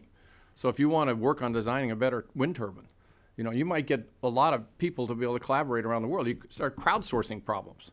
Let's put it out there. I mean, crowdsourcing is extraordinary, and what kind of inventions are coming out of that. So I think, and a lot of this is happening without the governments even knowing about it, much less being the ones to sponsor it. Maybe there's a lot of things we could do to sponsor it, to organize it better, or to set out problems, the challenges. Remember SpaceX and Peter Diamandis' X Prize, led to, look what it's led to in terms of, space exploration.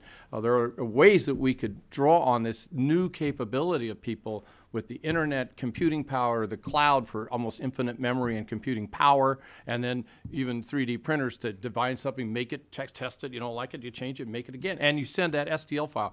Everybody now knows you can, you write up your report, make a PDF, you send it to somebody else on the other side of the planet, and in a few minutes they print it out. It looks exactly like what you just did. And yet you just sent bits over the internet to them. Now you can send bits that are a design of a thing, and then the person prints out the object at the other end. So you can, do this instantly all over the world. STL files are like PDF files. And I designed something, a pen or something, and then somebody prints it out at home. This is going on and going to be far more, and it's going on at the local level, but it's also working on printing, EADS wants to print wings to airplanes, and they're printing human organs. I mean, it's a general purpose technology that is absolutely phenomenal, the scope of it and the impact it will have. It will change, it's a third industrial revolution. It's going to move to just-in-time production at the point of consumption, vastly decreasing the amount of resources used because there's almost no waste in the process. You don't move products around the world, you move STL files, and then you produce them where they're needed. And you design them to fit the needs of the individual customer or the community that wants it. So, I mean, that's a kind of metaphorical for your question because it's a broader question. How do you share innovation in urban? I mean, that's one thing I didn't mention. I think that the two big tech blinders of foreign policy community, I'm sit here in the very heart of it, right here in Washington, D.C., in the Wilson Center. But there's two big blinders for foreign policy people, generally speaking, technology and urban. They don't know about it, so they don't include it. It doesn't matter. Yet nothing's going to change their environment, their global operating environment for foreign policy, defense policy, security, intelligence, than technology over the next 15 years. And then urban. We're going to add 3 billion people to cities. We're going to build more city in the next 40 years than all of human history. How we do that is going to be absolutely critical to whether we make climate change worse or help resolve it, how we do with food, water, energy, governance, creativity. I mean, all the things come together in cities. Or as I like to see, Willie Sutton, the bank robber, was asked, why do you rob banks? And he said, well, that's where the money is. And I say, why do you focus on cities? Well, that's where the people are. And we're going to have, we have 50% of them now, and there's going to be 75, 80% by 2050. How we do that is going to be critical. So how do we learn from mistakes and valuable lessons of of communities around the world? And how they do things, waste management, transit, land management, how do you build vertically, energy efficiency. New York City is the most energy efficient city in the United States, by far. And people live longer by 3 years in New York City. Interesting, isn't it? So, I mean, how do we do this right? We're going to have to share at the local level, at all levels to get it right. Governments aren't going to get it right. Governments tend to hate cities. I mean, it's amazing. Governments tend to be anti-urban, the people in the governments. And they don't realize cities are your future. 85% of global GDP comes from cities. 600 cities produce 60% of global GDP with 20% of the world population. Use 70% of our energy and directly, yeah. I'm trying to wrestle with numbers, something like, Tyler, wasn't like 28% of the world's water, but that's maybe more direct, and God knows the embedded water in the food and whatnot. But you double the size of a city and you double its GDP per capita plus 15%, and you double its resource consumption minus 15%. So cities, both in developing world and the developed world, according to Jeff West, are basically, they're more energy efficient and more productive. So cities are your future, and getting them right is everything. Getting them wrong is a disaster for the world. And China's getting them wrong in a lot of ways. New book out on China's trying to build Los Angeleses all over, and I was born in L.A. No, and believe me, you don't want to duplicate that. Anyway, but I mean, I think you point to something that's very important, and I don't think Washington gets it yet. I'm glad DOE gets it, but maybe not. But he asked, come on, you don't insult the audience here. But anyway, long-winded answer, sorry. Graham Smith. Hi, I'm Graham Smith. Used to be full-time with the World Bank. Now I'm occasionally with the World Bank as a consultant.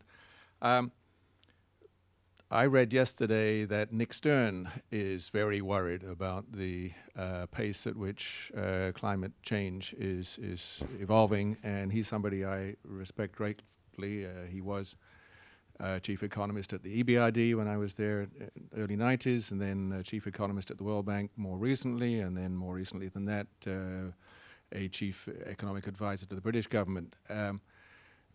it brings to my mind that in the last year or so, I've seen a word I hadn't seen used previously, and that's resilience. And I wonder what implications we draw from that.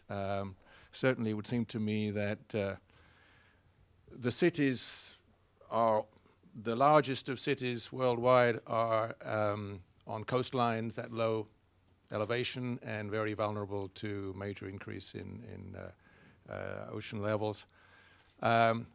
Does this mean that to be resilient we have to focus on major changes, or is it more, since we don't know exactly where the damage is going to occur, do we have to be flexible and give preference to agile solutions rather than capital-intensive infrastructure-based solutions?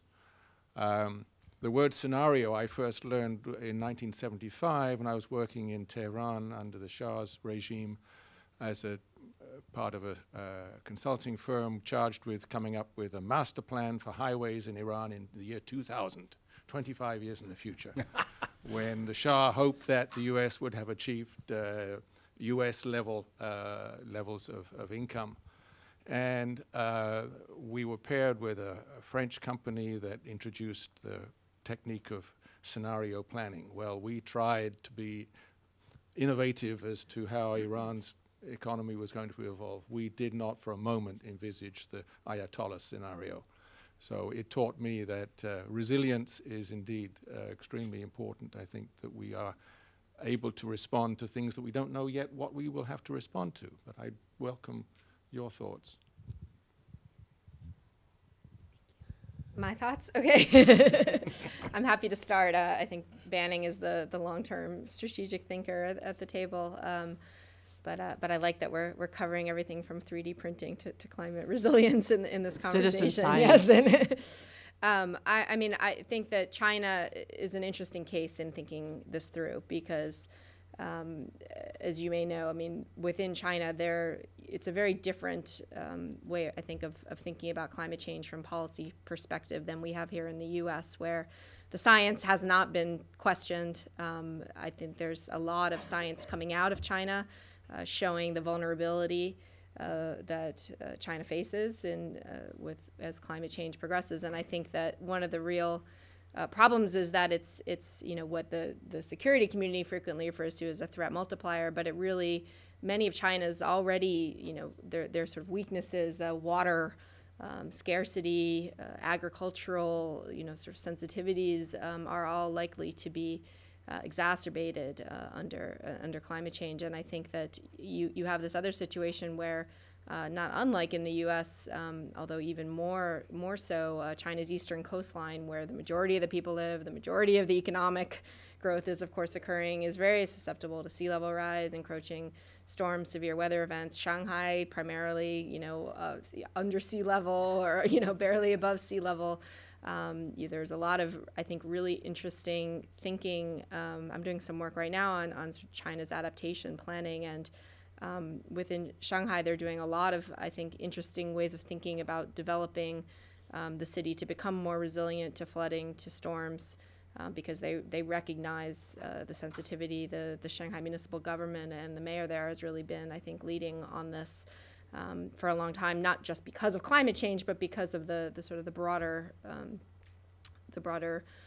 vulnerabilities that huge urban center faces. So I think that there's a lot of interesting lessons coming out of how China is approaching adaptation to climate change that U.S. eastern coastal cities may want to look at as well. Is there very much? I haven't really heard. I've heard the NGO community, WI and others. The Brits are working in China on adaptation and resilience kind of issues. But as the U.S. government, do we work with China on this kind of issue? The Shanghai sinking, disaster mitigation. We do work together with the Chinese on a lot of issues, and this would be encompassed in some of those issues. I can just say from a U.S. government perspective, we are increasingly witnessing a convergence between energy, water, and resilience planning. I mean, people have realized that the climate ship has in many ways sailed, and the only way that we're going to be able to deal with this is to attack it from numerous angles at the same time. We have to reduce our greenhouse gas emissions. We have to increase the resilience of our cities, and we have to make them flexible but hard at the same time. And there's a lot of ways you can do that. So, for instance, a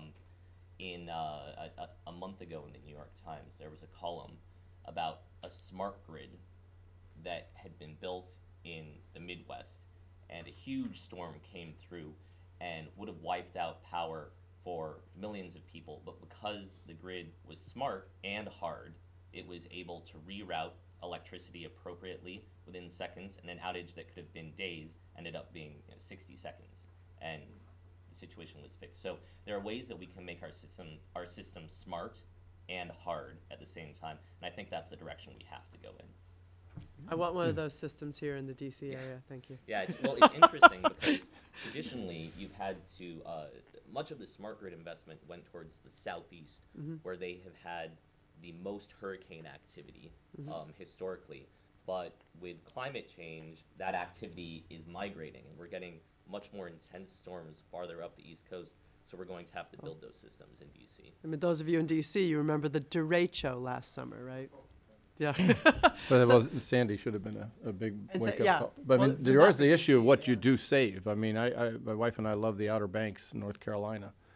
But, how much do you keep rebuilding? I mean, do you get cut, across, build a new bridge and then it gets wiped out? I mean, is that still going to be there? Is that viable? And so what do you actually try to put a lot of money? The Japanese built those 10-meter high walls for that one village, and they predicted, the worst case was a 30-foot tsunami. And it was 30 foot. They got it exactly right, except the land dropped by 6 inches, and it went right over the top.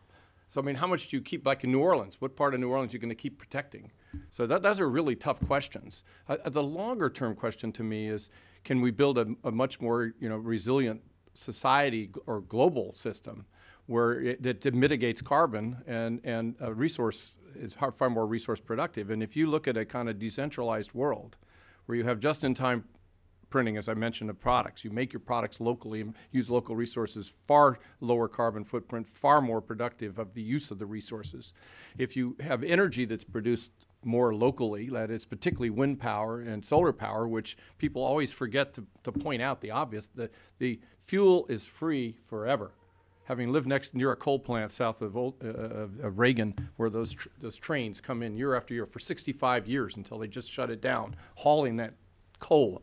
Right? You're going to tell me that's really better and more economical than getting free fuel forever? But anyway, you decentralize production of energy closer to where it's consumed. And then working on vertical farms, and we're having a workshop in a couple of weeks on cultured meat, that you can actually grow meat, bioprint meat. Instead of, the agriculture is like 24% of global emissions. You don't, if you had 9 billion people all eating meat, where we get 257 pounds of meat per person in the United States, it ain't going to happen. You'd have the whole planet would be nothing but livestock feedlots. You can't do it. So there are, if you did, but you do that you reduce the stress on water, on land. You're more resilient to the impact of climate change. You have vertical farms where you're growing food in skyscrapers in the cities 24/7. It doesn't matter what happens with drought or anything else. It's more energy efficient, far less water used, and it's grown where it's going to be consumed. So you can envision another way you organize society globally that actually might work, but to be far more resilient, because you're not dependent on a global system. It goes down and then everything goes down. It's like the internet itself was built to be highly resilient with all these nodes and no one central point. So you can envision another future, which is part of what we should be doing as we try to build out and think about how the decisions we make today, where they're leading, and what the technologies are and techniques and organizational principles that could guide to a very different deal with the big challenge of the century, which is sustainable low-carbon development. If we don't get that right, probably nothing else is going to matter. And we need wind power for that. Yeah, absolutely, you need wind Joanna, power. did you have we any need idea? Joanna telling us how we're going to do it globally. Some other questions? We need to grab a mic because there's the webcast folks who might be sad if they don't hear it. And say who you are, please. Hi, I'm Cecilia Springer with RFF and Climate Advisors. I look forward in the near future when we can download Chinese wind turbine designs and print them out here. But given the more traditional export logistics of today, I was wondering if you could expand a little bit more on your comment that Chinese wind technology export is really not at the level that we're seeing in other sectors.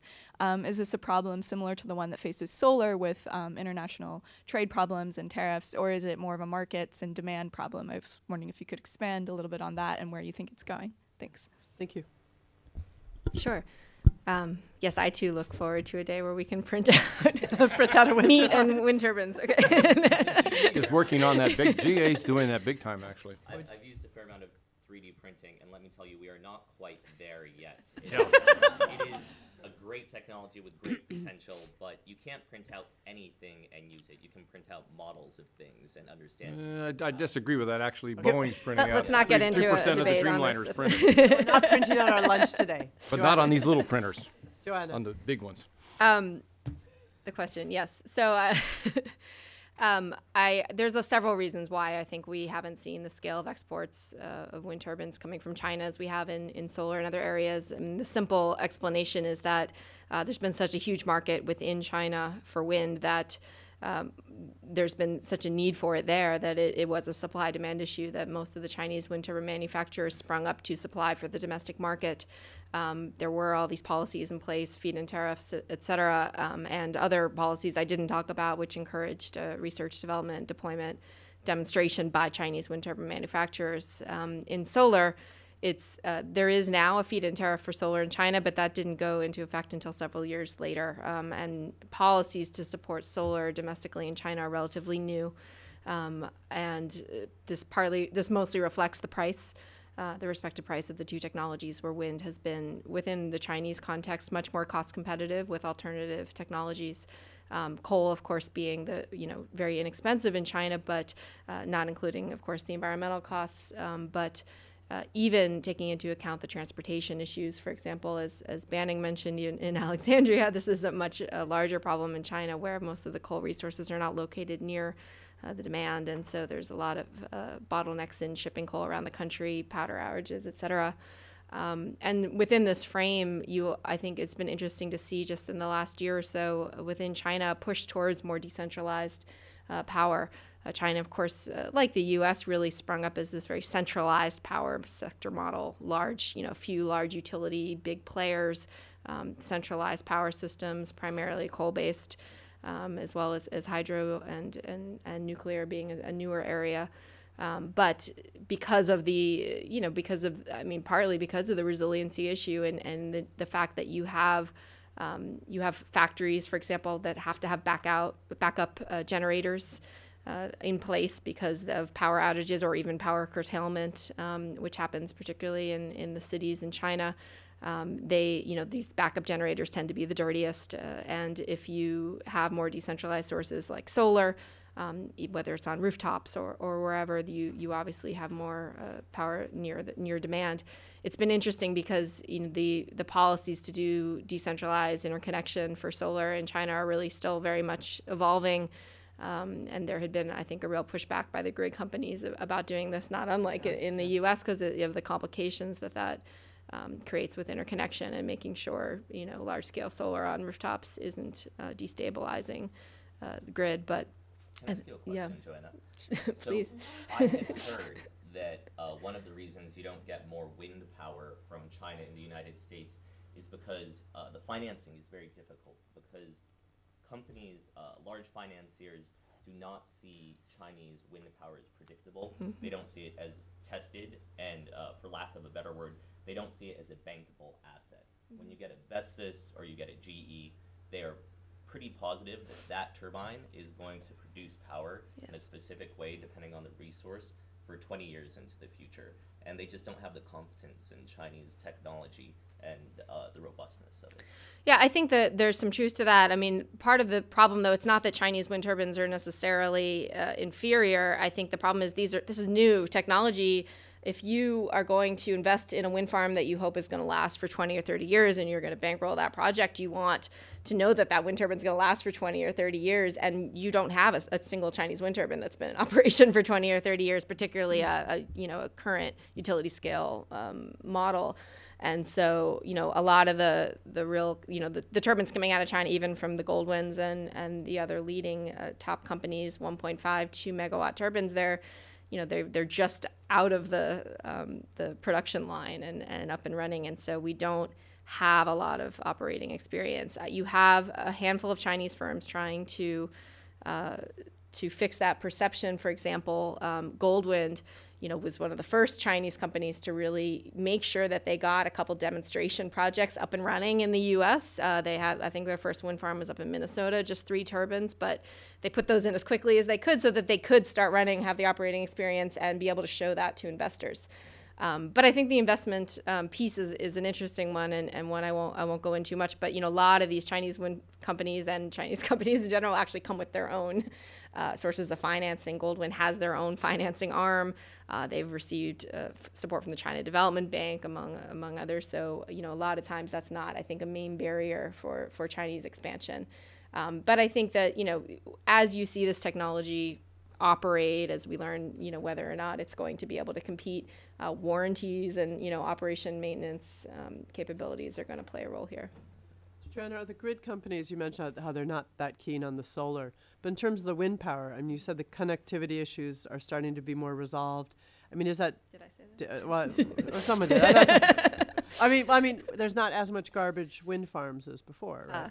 Well, yeah, no, they're not garbage wind farms. I think there's some misperception. The situation in China is not what you had in California in the 1980s, where you actually had tax credits, where you were, being paid to install wind farms, and then you just never connected them to the grid, never generated electricity. That's less the issue in China. It's not a transmission issue. There is a lag between when the wind farms are built and when the transmission is built out to the wind farms, just because of the scale, the rapid expansion that you've seen in wind in China.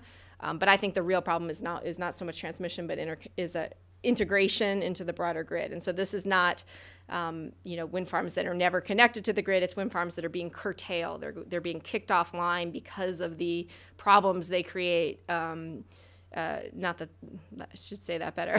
Not that they're creating problems, but because of the complications with integrating coal and wind, balancing the load. And there's a lot of work happening right now in China to really improve the sophistication with which the grid companies can do this, putting in place things like forecasting of wind, so that when the wind is going to blow. You can plan ahead. You can have backup power online, and so there, that's just one example. But I think that they are experimenting with wind power development at a scale that we haven't seen anywhere else in the world. So it really is not surprising to me that they are experiencing these major technical difficulties, because the levels of penetration of wind in certain parts of the Chinese grid we're seeing are much higher than we saw in Denmark or other places that have been previously the real centers of wind development. So it's just trial and error, but ostensibly the grid companies are, as they're working it through, they're open to wind in general? Or is it pricing issues? I think increasingly. There's a really interesting, the grid company has to deal with this. Their job is to keep the lights on, to provide reliable power. So anything that provides complications, not unlike in the United States, you have the utilities pushing back the same way.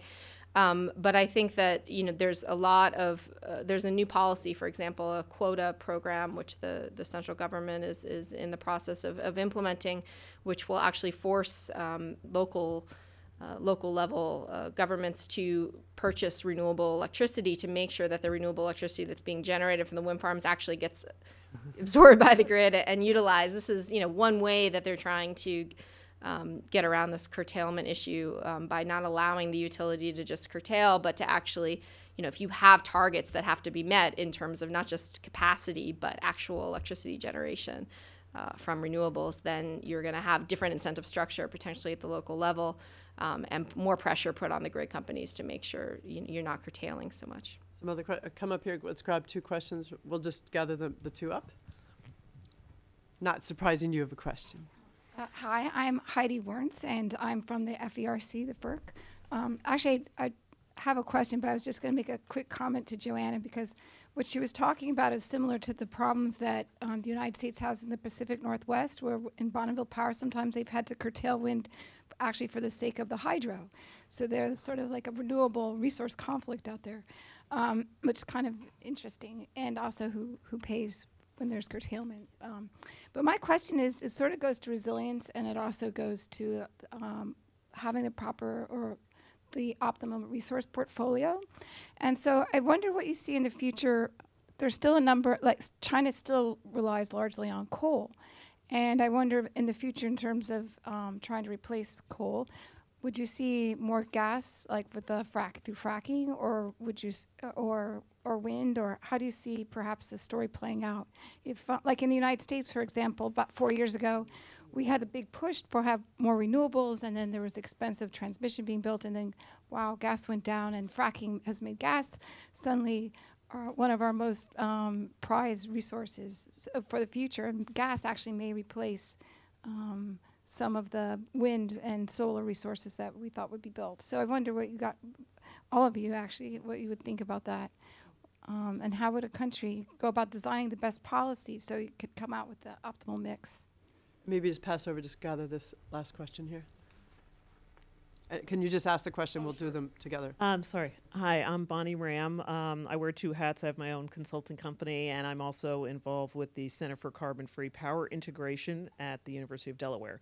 One of the things that strikes me about the technology conversation, and I think, Joanna, you've done a fantastic job of giving us this very complicated story in simple charts and color graphs, is that the blinder, as a gentleman was talking about in foreign policy, I think is the social sciences. And, you know, I'm looking at your title, Global Transition to a Low Carbon Economy, and I think what's always missing is the conversation on how will social sciences inform this transition, instead of only talking about how great the technology is or how it transfers or how, you know, why don't we have, getting back to her question, more wind where we should, is because of siting problems, because of the community not either being aware, or we don't have the knowledge base, the decision makers or the corporations deploying the wind is not having the conversation with the community in the right way. We can't even have a conversation about climate change here.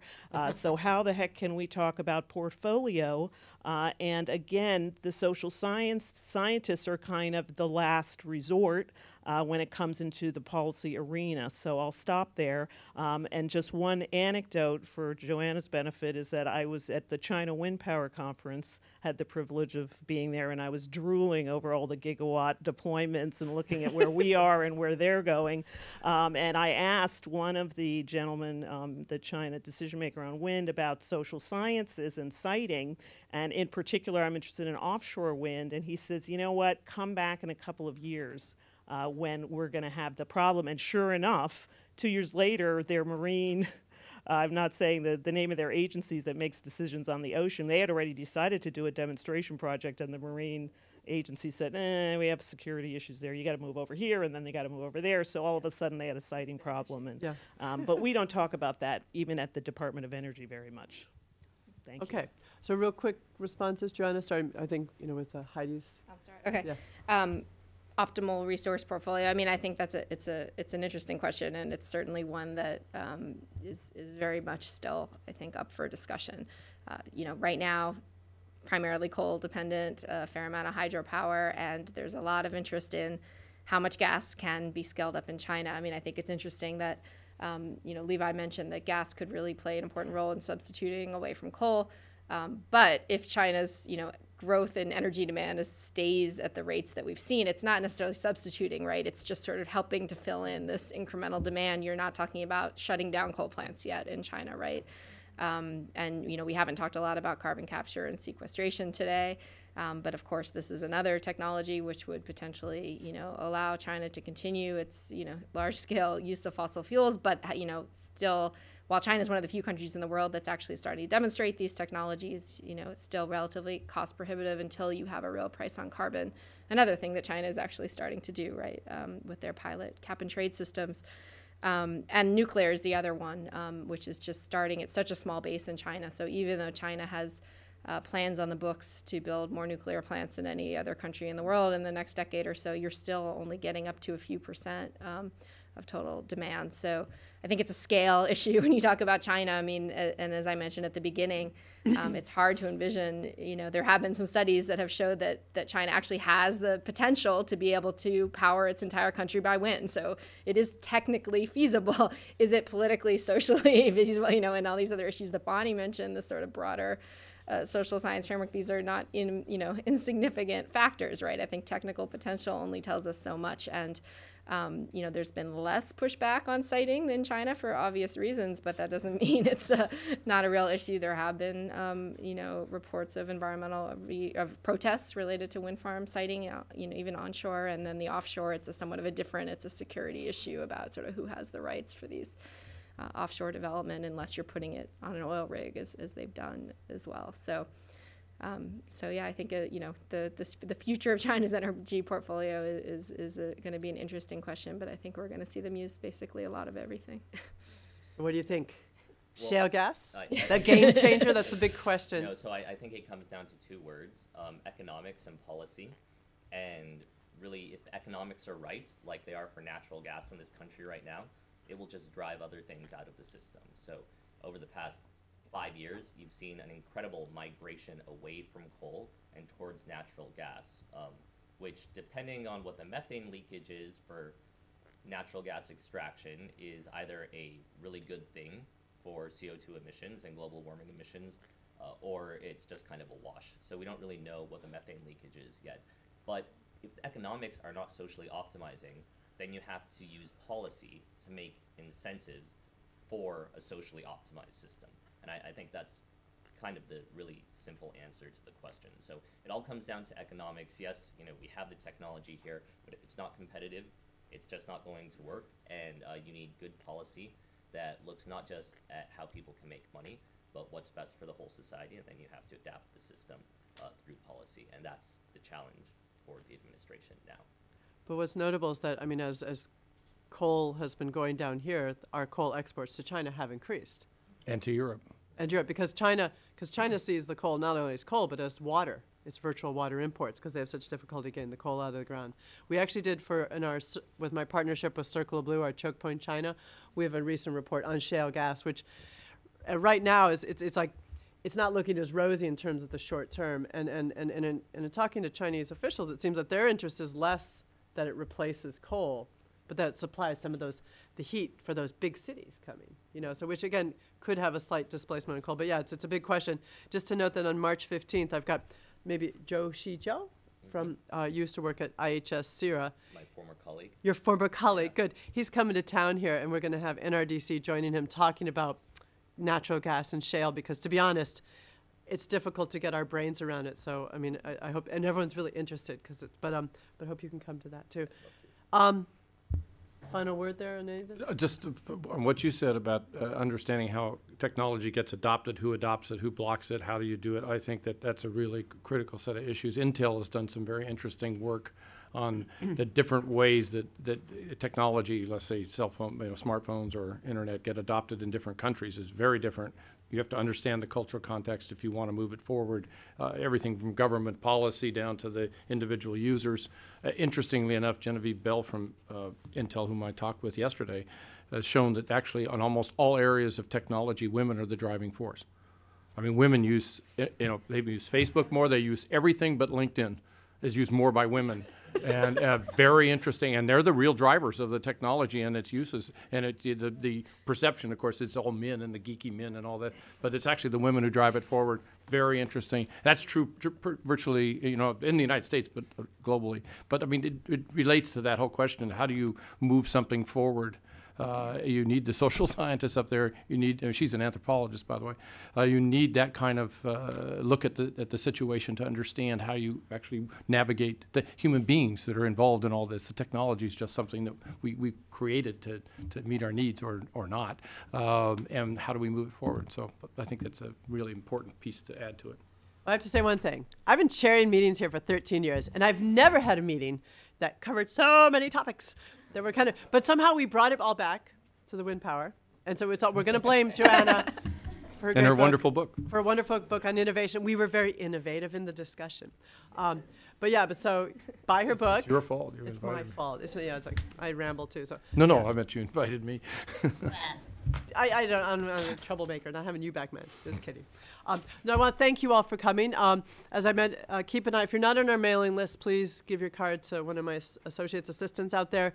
But we've got stuff on shale gas coming. Some Lawrence Berkeley National Lab folks are going to wander by early March as well. And stay tuned. And I got to give a wave to my funders: Blue Moon Fund, Skoll Global Threats Fund, Vermont Law School, USAID, and Rockefeller Brother Funds, because it helps me keep the lights on. And thank you very much. Thank you. I really liked it because it's been a while since we've had anyone go over.